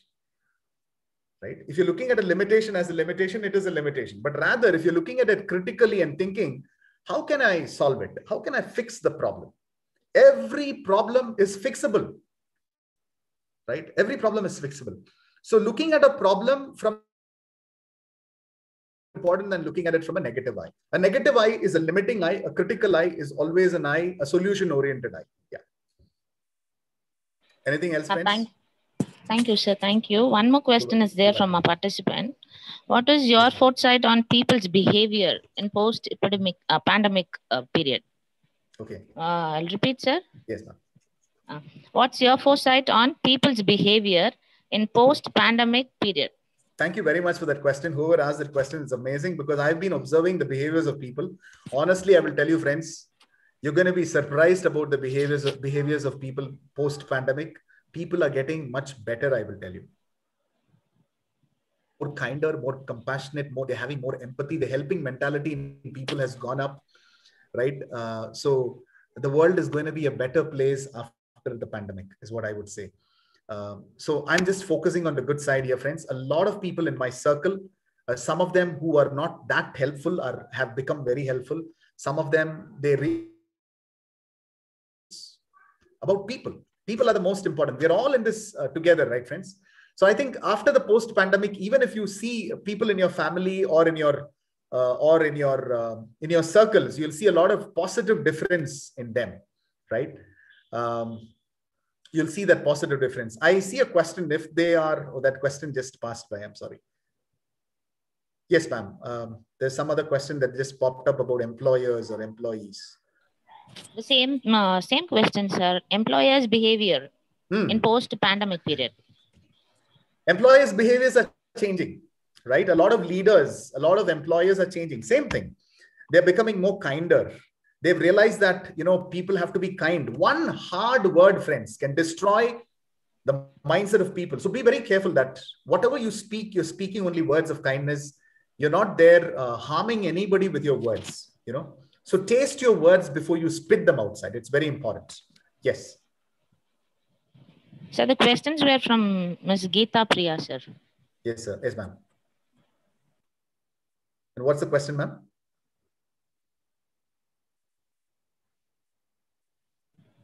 No, sir, the earliest asked questions were from. Okay, it was from her. Okay, ma'am. Okay. So friends, about the call, the gratitude call, I'm just yet to hear. Can one person on the call talk about the gratitude call? Or ma'am, is there anything about the gratitude call in the comment section? No, sir. No, sir. Nothing, is it? Okay. Okay. Yes, sir. No, sir. Give some suggestions to overcome emotional limitations. Yes, ma'am. That's a nice question. Yeah, emotional limitations are there. All of us are emotional, but we need to regulate our emotions, right? So that's a good question. I'll just keep it very brief, ma'am, just for want of time. I will recommend this book, Emotional Intelligence by Daniel Goleman. And in order for us, see, all of us have emotions. That's a very important part of all of our lives, but we have to regulate it. This regulator is what reduces the speed or increases the speed. In the same way, we will have to regulate our emotions. Sometimes what happens is, our anger comes out, right? You should make sure that your anger is not affecting. You have to regulate it. How do you do that? Consciously take an effort. For example, if you think that your anger is affecting others, start taking a conscious, thank you so much, Vinodini ma'am. I called my mom and thanked her. Okay. I'm so happy to hear that. Okay. So do that, friends. You'll see magic happen. By the way, about emotional control, you have to emotionally resist that urge to be impulsive. How do you do that? Consciously. For example, tomorrow in a situation when you're getting angry, realize that you're getting angry. Okay. Consciously realize it and try to resist that, right? And try to, control your anger and only speak words. If you try that 2-3 times, you will get habituated to that. You'll get wired to that. In fact, you can change the patterns of your brain. In fact, there's a beautiful word called neuroplasticity. You can go and browse on that, friends. There's something called neuroplasticity, which is nothing but the ability of your brain to rewire itself. You can rewire your brain. Maybe you have a habit of getting angry for a long period of time. You can rewire it. You can put a different algorithm to your brain, and you can be a different person and a different. So don't allow your emotions to affect your conversations. Consciously take the effort on a daily basis and you'll improve over a period of time. It's not a one-day thing. It'll take like 2-3 months for you to get emotionally in control. Yes. Yes, sir. Thank you, sir. Thank you so much, sir. Such a wonderful speech and needed thoughts through our pandemic. Thank you so much, sir. Thank you, ma'am. It's time to move on. Thank you, ma'am. It's time. Thank you, sir. Thank you, sir. It's time to move on our valedictory. Challenges are what make life interesting. Overcoming them is what makes life meaningful. Now I invite Dr. S. Devi, Coordinator and Administrative Officer of Madurai Gandhi NMR Subramanian College, to deliver the valedictory welcome address. Thank you, Saraswati. Good afternoon, everyone. First and foremost, I welcome and convey my regards to the chief guest of this function, our founder, president and director, Mr. M.K. Javahar Bapu sir, to this wonderful valedictory function. I feel honored to introduce our honorable chief guest of today's valedictory function, Mr. M.K. Javahar Bapu, founder president of Saurashtra Vidya Sangam. He is born with a silver spoon. He is from a patriotic background, and he was brought up by his paternal uncle, Shri NMR Subramanian sir, fondly called as Madurai Gandhi. Mr. Javahar Bapu is a chemical engineer. He did his engineering degree at London University. He is the president of Saurashtra Girls Vidya Sangam, which runs an aided girls' school, an aided elementary school, and a matriculation higher secondary school other than our college. He is an active member of Rotary International. He is also the treasurer of Madurai Gandhi Museum. An ever enthusiastic, kind-hearted human who always dared to do the toughest tasks with so much of ease. There is no word like impossible in his personal dictionary. He is a vast reader of books. He has profound knowledge in politics, world economy, sports, literature, science, and every field that exists. He has supported nearly 200 families of our own students with 100 rupees worth groceries during the first lockdown. He supports a number of students by giving scholarships. He is the man behind the development of our institution and our other allied institutions. He is also an exemplary family head.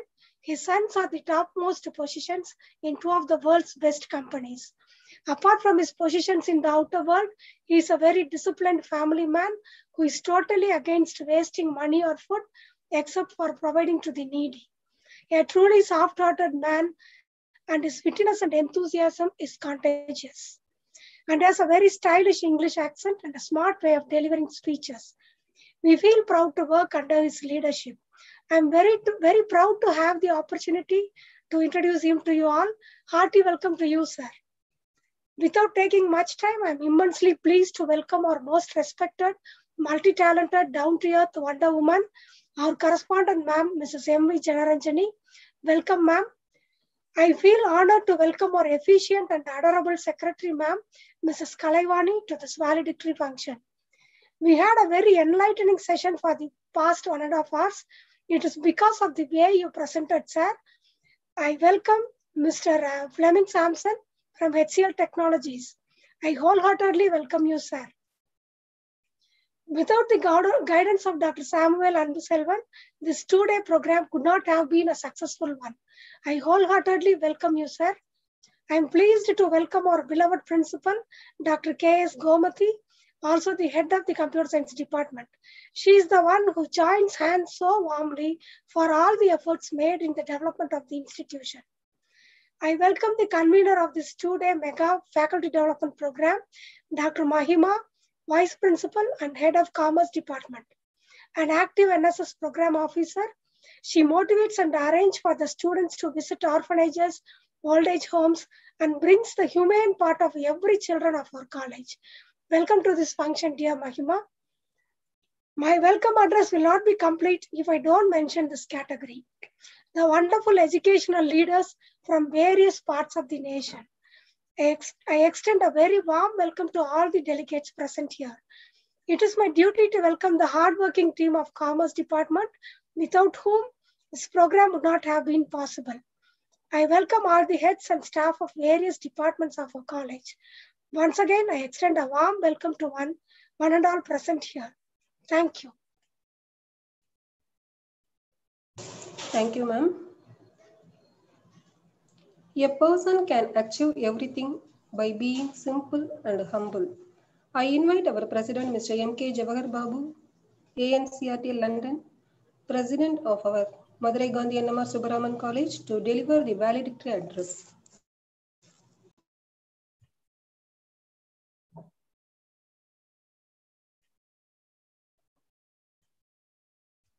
Sir, it is not audible, sir. Please unmute, sir. Okay. At the outset, I would like to thank Dr. Devi for the kind words of introduction.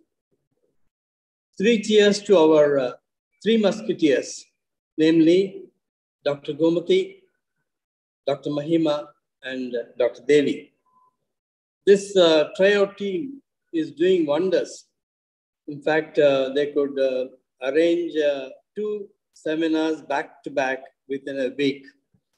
Hats off to our principal and the commander of this 3 musketeers, Dr. Gomati, who is not only taking a leading role in our NMRS College seminars, but also taking part in the other colleges events as a resource person. Now, I think apart from Dr.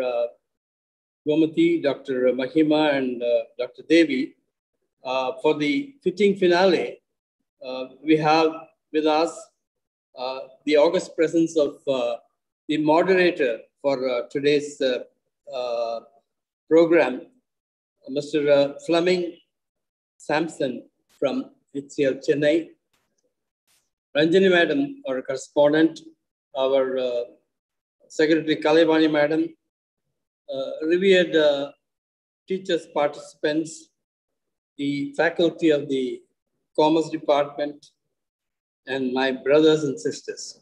I think once again, my greetings to all the participants from Madurai Gandhi Annamma Subramanian College for Women. I think no individual or institution is unaffected or untouched by this cruel pandemic. Obviously, there comes the question of WTF. That is, what is the future? When will we have new version of normal? What does the new normal mean? What and how the post-pandemic scenario will be? These are some of the questions I think widely discussed in the press. We are indeed very fortunate to have a very well-informed gentleman from the corporate world, Mr. Fleming Sampson, as our moderator for the topic, Leading and Thriving in the Post-Pandemic World. In fact, Mrs. Sampson beautifully handled the subject for the benefit of participants. In fact, in his flawless English, he has impressed everyone. In fact, I have taken down notes of what all you said. In fact, I've also taken the snapshots, I think, for my future reference. He mostly talked about the positive thinking and the mind of power and other things. I think he has infused a lot of enthusiasm through the various anecdotes, stories, and examples, particularly the potato egg coffee bean example, then the oak tree and the gold and other things. And he also talked about Stephen Covey's book, 7 Habits of an Effective People. I think that's my favorite book too. In fact, I have read it, reread it so many times. It's one of my best books I've ever read. In fact, I would also recommend another book with a title, Tough Times Never Lost, but Tough People Do. I think we can talk about Mr. Fleming's speech for a very long time, but for want of time, I think I will reserve it for a later date. I reckon leading and thriving in the post-pandemic world requires agile in leadership. Agile is the acronym for approachable, grounded, innovative, leverager, and empathetic. Approachable, it's, I think in Sanskrit, it's called saulabhyam. That is one who can be easily approached. I think that is the trait of Lord Rama, who is the personification of an ideal human being. Grounded means being practical, realistic, and balanced. Also being proactive rather than reactive. Innovative, of course, means not only out of box, but making a bigger box. Leverager is something, doing more with less. Empathetic, that is to know how to get into the shoes of others. And I think once you do that, success is at your feet. To conclude, we can say staying agile in leadership is not exceedingly difficult, but takes a little bit of effort and open mind. I think we have had a very, very useful faculty development program, 2-day program, in collaboration with IQAC. I think I must once again thank all the organizers for the beautiful webinar. I think I should see you soon in some other program. Please stay at home, stay healthy, and have vaccination. Thank you very much.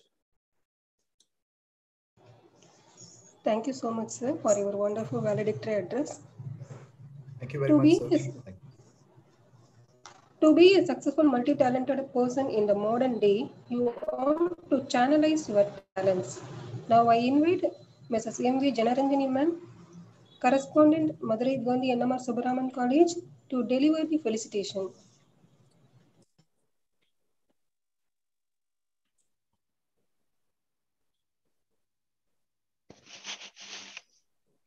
Good morning to everybody. who are all participating in this program. We are conducting national level faculty development program for educational leaders. So for that, the convener is Dr. Mahima and the principal, Dr. Gomati, and the IQAC, that is in association with Internal Quality Assurance Cell, we are conducting this program. So the coordinator for IQAC is Dr. S. Devi. So I appreciate the work and I congratulate them for the success of this function. And the program coordinators are Saraswati, Arul Mary, Saraswati, Sangeeta, Suryakala, and Sharmila. All the names are start with S. The four program coordinators' names start with S. That indicates success to the program. So I feel that like that. Then the inaugural address was given by Anbu Selvan. That is, what is it? Samuel Anbu Selvan. He said that best education should be given to the students, and the leaders, the education leaders should encourage the skill of the faculty. And the UGC also tells about that the learning and teaching process should be developed. So this is what he said in his inaugural address. Then the resource person, Dr. Sri Regga Prasad, he has got 18 years of experience in teaching and 8 years administrative experience he had. And he has given a very elaborate tips for the educational leaders. That is, nowadays the education has become very, very challenging, and we have to do more things, how to tackle with the situation in this pandemic period. That is, the lecturers are not finding very comfortable, and they feel that it is very difficult to prepare and teach the children on online classes. So at this juncture, we need the educational leaders. They should make the faculty to prepare the situation, that is to tackle the situation in a nice way, and they should make a slight difference in the institution and the students' outcome. They should encourage the skills and talents of the teachers, and they should make the decision making should be theirs, and it should be according to the situation. They have to make decisions, and the travel may stop, but nothing will happen. The tourism may stop due to COVID-19, nothing will stop. But the education stops, what will happen? The whole future career and life will be spoiled for the students. So they must be very careful, and the leaders should be very attentive in redesigning and improving the curriculum of the education system. That is, they should improve the education system. And he said that is the leaders have got in a very chaos condition in completing the terminal exams and completing the syllabus in the stipulated time, and how to start the next academic year like that. They have got so many problems. They have to follow the technology to connect the parents, teachers, and family. And finally, before that is the college reopens, they have to see the physical distance between the students and the intensive cleaning, and also the movement around the college. They have to watch everything. It is a great burden to the educational leaders. So they have to be very careful in their activities. Then today's function, today Fleming Sampson, he's developing the talents of the people, and he's a manager enterprise of human resource. And he gave a very wonderful speech. I liked his speech. Then enthusiasm creates us, that is, get rid of the difficulties by showing a story, elephant story. It was stuck in the mud of the river, and it was not able to bring out, that is, nobody is able to bring out the elephant from the river. but the drum beat gives enthusiasm to the elephant and itself it comes out. So the enthusiasm is very important and positive thinking is very important, he said. And we have,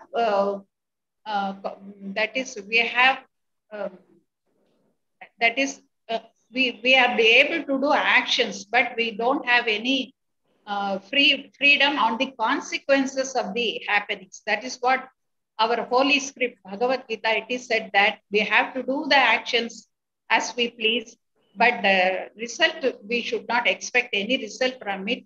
If we do good things will happen. If we do bad things will happen. So like that, it is said in Bhagavad Gita, like the same concept is given by feminine Samson, and I like it very much. And there are so many people gave so many examples, and he gave an example of passion is very essential for teaching, because with passion, if the mother cooks food, then it will be very delicious than the 5-star hotel food. So passion is very important. If the teachers are teaching with passion, and the students also will like it. And that thing he insisted. And if we go on, if we want to go fast, we should go alone. If we want to go far, we have to go together. So he said that example also. And excellence comes through practice only. The முயற்சி திருவினையாக்கும் என்று சொல்வார்கள். அந்த மாதிரி excellence we will get only by practice. So he said so many things. I can say, I can elaborate, but I want to say a few words about him. We are free to choose action, but we are not free to choose the consequences, he said. Brain stores, that is the visuals. Whatever we see, it is stored in the brain. So for the children, violent scenes should not be shown to the children. So the good things should be shown to them. And the mind gets the store. That is, mind stores that whatever we see, whatever we hear, it will be stored in the mind. So we have to see the good things only.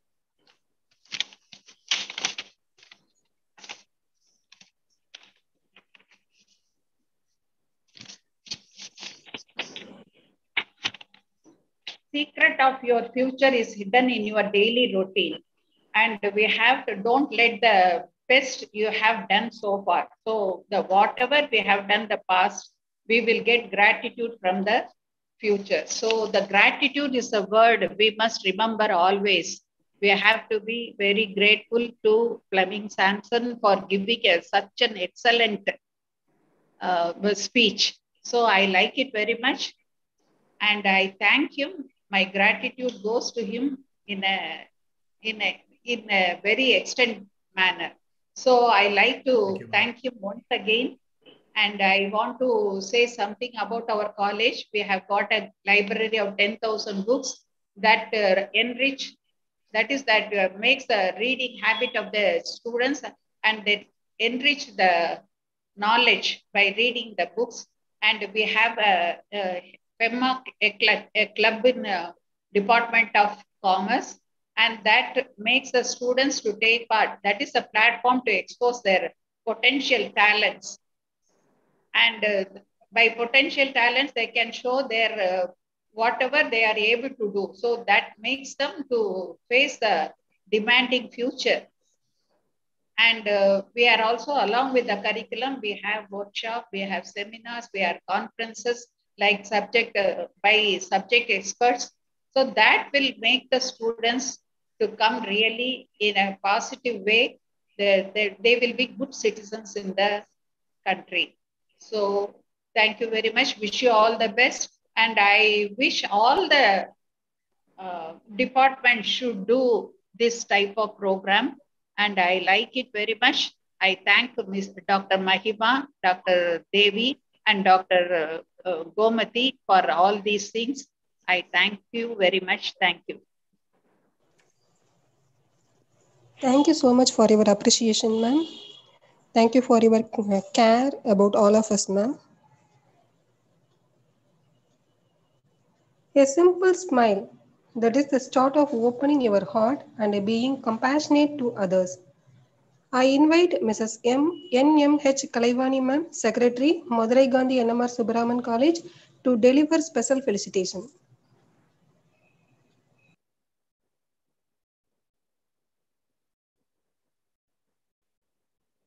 Mute.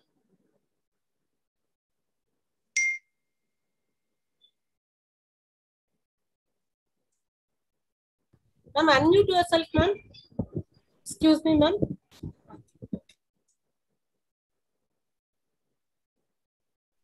Excuse me, ma'am. Kindly unmute yourself, ma'am.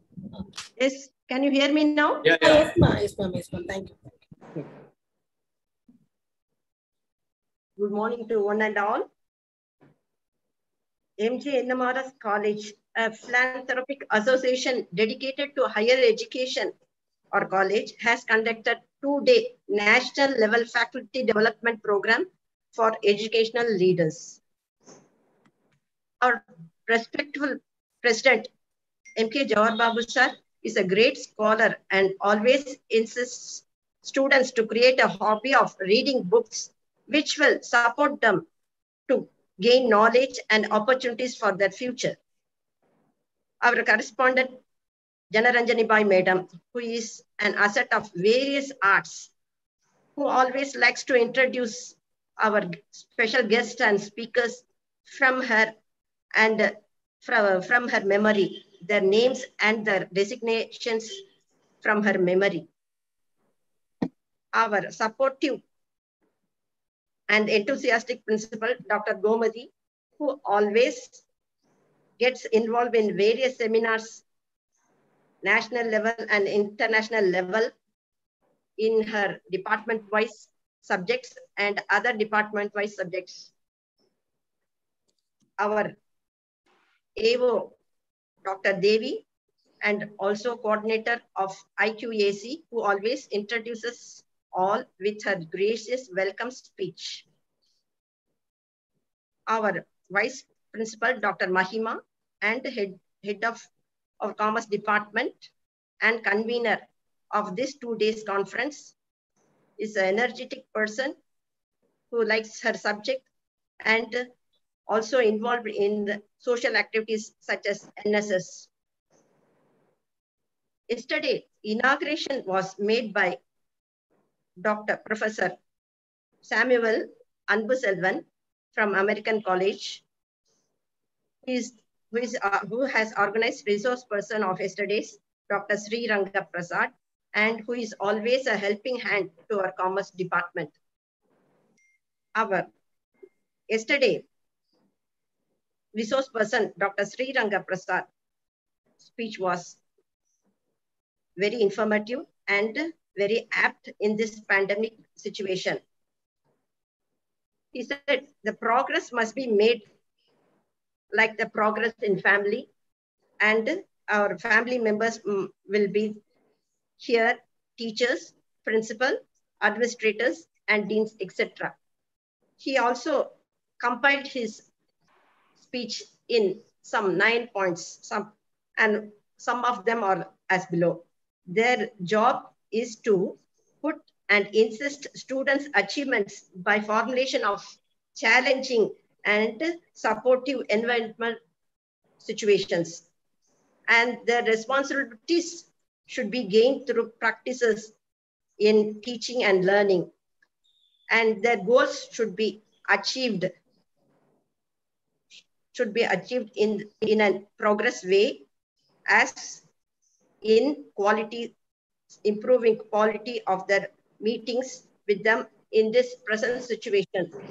He also insisted to create mentors, which we do in level of members in the management, in level of faculties, and also in level of students. We all do this.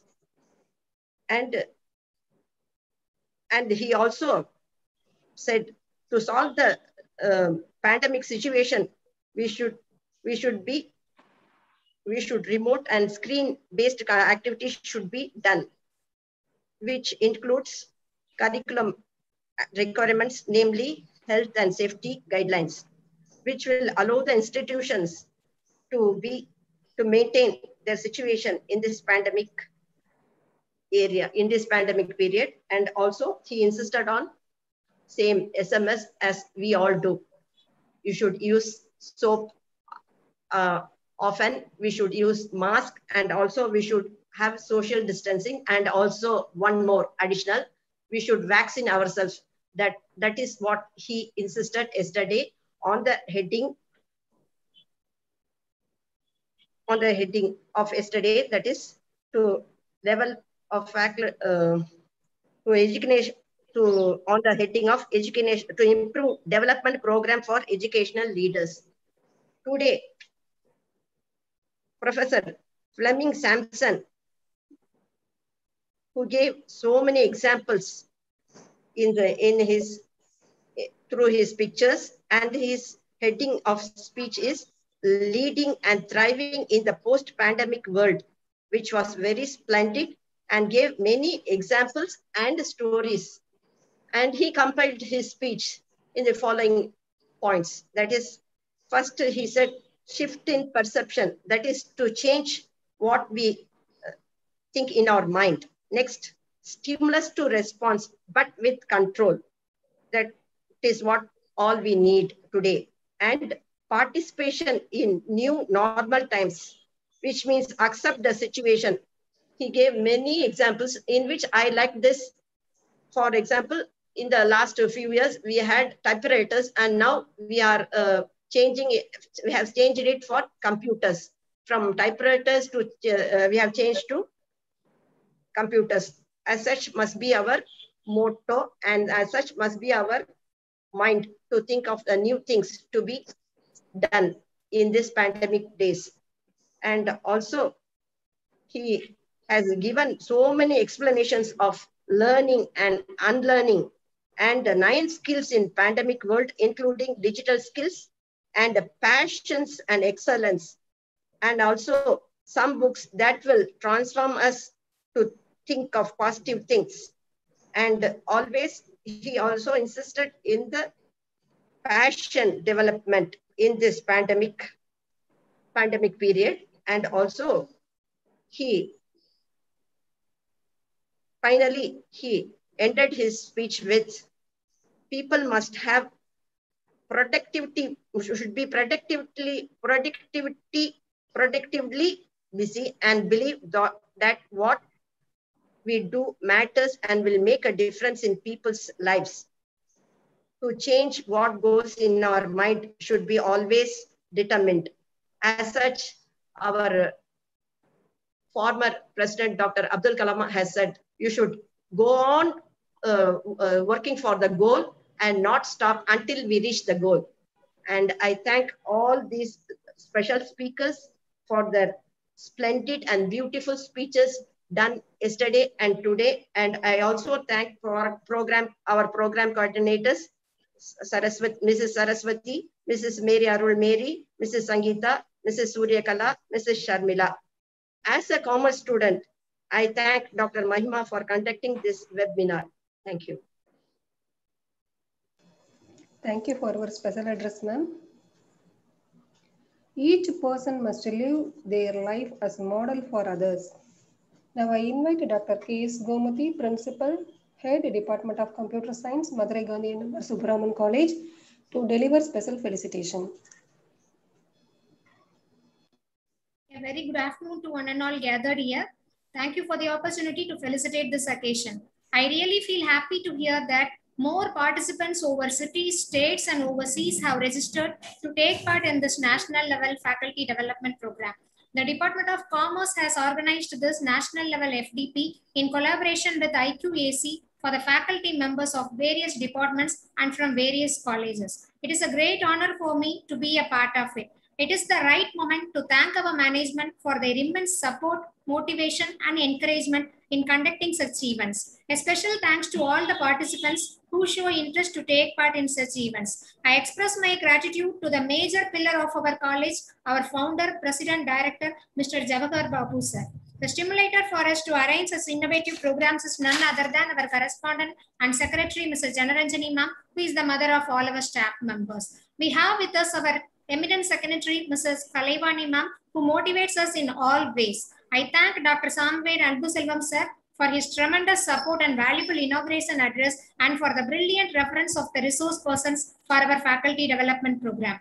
My sincere thanks to our resource persons, Dr. N.V. Sriranga Prasad, Assistant Professor and Head, Department of Business Management, Satvana University, Telangana, for the wonderful address about educational leadership yesterday. A special thanks to our today's resource person, Mr. Fleming Sampson, Manager Enterprise HRs HCL, Chennai, for his wonderful address about leading and thriving in the post-pandemic world with more interesting stories. My special appreciation to Dr. S. Mahima, the team leader, for the interest she shows in arranging such FDPs for the faculty members. My sincere gratitude to Dr. S. Devi, our IQAC coordinator and administrative officer, for his marvelous support in encouraging all the department staff for arranging continuous programs for the welfare of staff and students' family.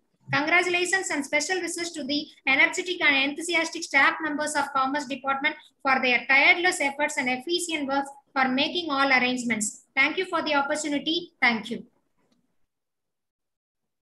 Thank you, ma'am. Success is the sum of small efforts repeated day in and day out. Now I invite Dr. S. Mahima, Vice Principal, Head, Department of Commerce, Madurai Gandhi NMR Subramanian College, to deliver the vote of thanks. Thank you, Saraswati ma'am. I would maintain that thanks for the highest form of thought, and the gratitude is the happiness doubled by wonder. Good afternoon to one and all present here. We have successfully completed 2 days national level faculty development program, and we have entered into the valedictory moment. First of all, I express my gratitude to our management for permitting us to conduct the national faculty development program. I thank our president, Mr. Jawahar Babu sir, founder, president, and director of our NGNMRS, who has presided over the valedictory moment and delivered the valedictory address. I thank our correspondent and secretary, Mrs. Janaranjani ma'am, for her presence and continuous support and motivation. I express my gratitude to our secretary, Mrs. Kalaivani ma'am, and all our executive members. On behalf of Department of Commerce, my heartfelt thanks to Dr. Samved Albuselvam sir, Department of Commerce, the American College, who guided and supported us throughout the FDP and presided over the inauguration and delivered the inaugural address. I extend my gratitude to the speaker who made yesterday's event a remarkable one. Dr. N.V. Sriranga Prasad, Assistant Professor and Head, Department of Business Management, Telangana, who have accepted to deliver his viewpoint on educational leadership for educational leaders. I express my gratitude to our today's champion, Mr. Fleming sir, HCL Chennai, who rocked by his excellent delivery of his viewpoint in the topic leading and thriving in the post-pandemic world. We have to respond to our changes to attain our goals. Key points from his speech were: we have to accept, adopt, and integrate. Everyone must be future ready to live and not survive. Minds must reach the goal before our goal life does. Each of our lives is the battle, and your words paved the way for the delicate path, sir. Everything around is made twice, once in the mind and once physically. We assemble here, we are sure that we will keep our good and valuable thoughts in our subconscious mind, sir. You have told us the most needed thoughts through our pandemic, sir. We all must have burning desire to attain our goals, and I am sure we will work on it, sir. Blessed to have you as our resource person today. As a whole, our session is mind-blowing one, sir. I assure that everyone is impressed. My special thanks to our principal ma'am for being with us in all the arrangements, keep supporting us to reach heights in all the aspects. I want to use this platform to greet her on this special day. Happy birthday, principal ma'am.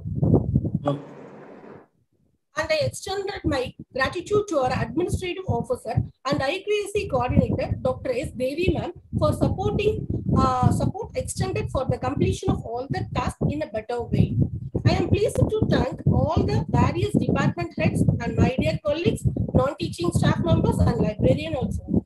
I thank my supporting team of faculties from Department of Commerce, Mrs. Sarathi, Mrs. Mary Arulmati, Mrs. Sangeeta, Mrs. Suryakala, and Mrs. Sarmila for rendering a better support for such wonderful arrangement.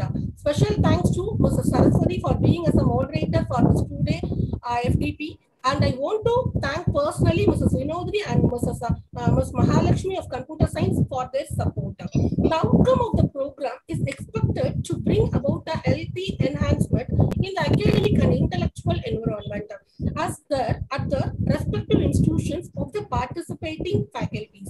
My heartfelt thanks and appreciation to all the participants from various institutes, universities, various states. I am proud to announce that in this National Faculty Development Program, we have international participants too. Special thanks to those participants overwhelmed with the positive responses received from the participants, feeling blessed. And finally, I thank Dr. Srinivasan for successfully arranging this event flawless. Once again, I thank you all. Thank you.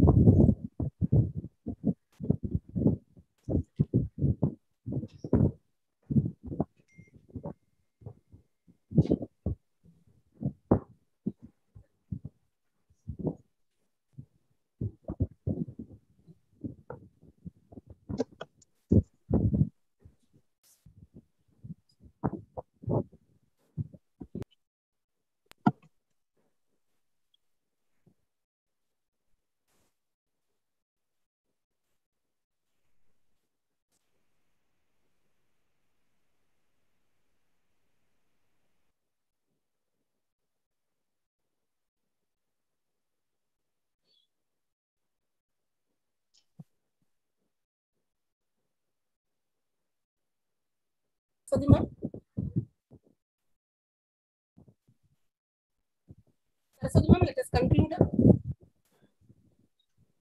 What is the next program, Mahima? May I know? Completed, ma'am. After vote of thanks. Okay. Do you have national anthem or anything like that, or we can conclude? We can conclude, ma'am. We can conclude and we will take screenshots also, ma'am. Okay, okay. Dear participants, kindly unmute your video. We will take one screenshot. I request our resource person to unmute his video and all the participants and our management people.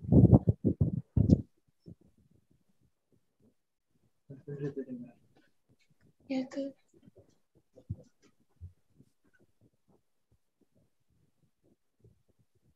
Dear participants, kindly unmute yourself.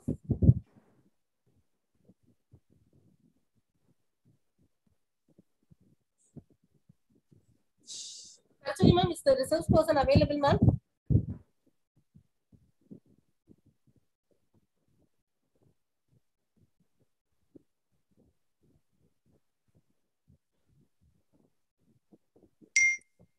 No, ma'am. Okay, okay.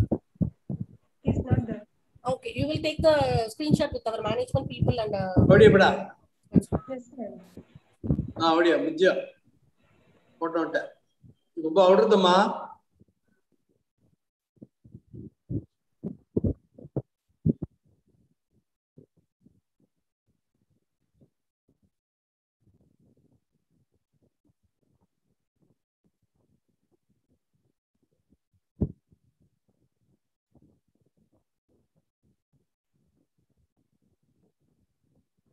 Okay.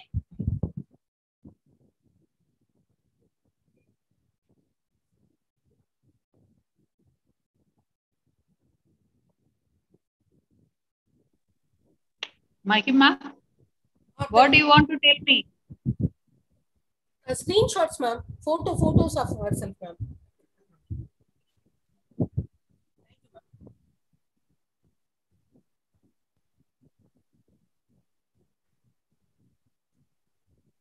So, ma'am, everyone covered, ma'am? Is it enough? Suryakala, ma'am. You please switch on your video, ma'am.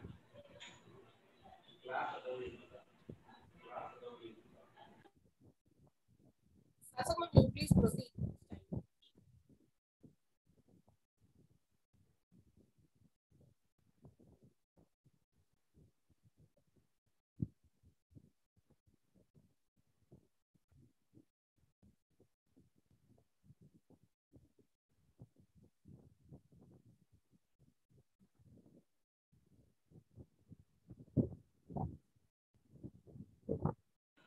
Okay, ma'am. Thank you, sir. Thank you, ma'am. Thank you, Eva, ma'am. Thank you, principal, ma'am. Thank you, all the participants. Thank you all. Thank you, everyone.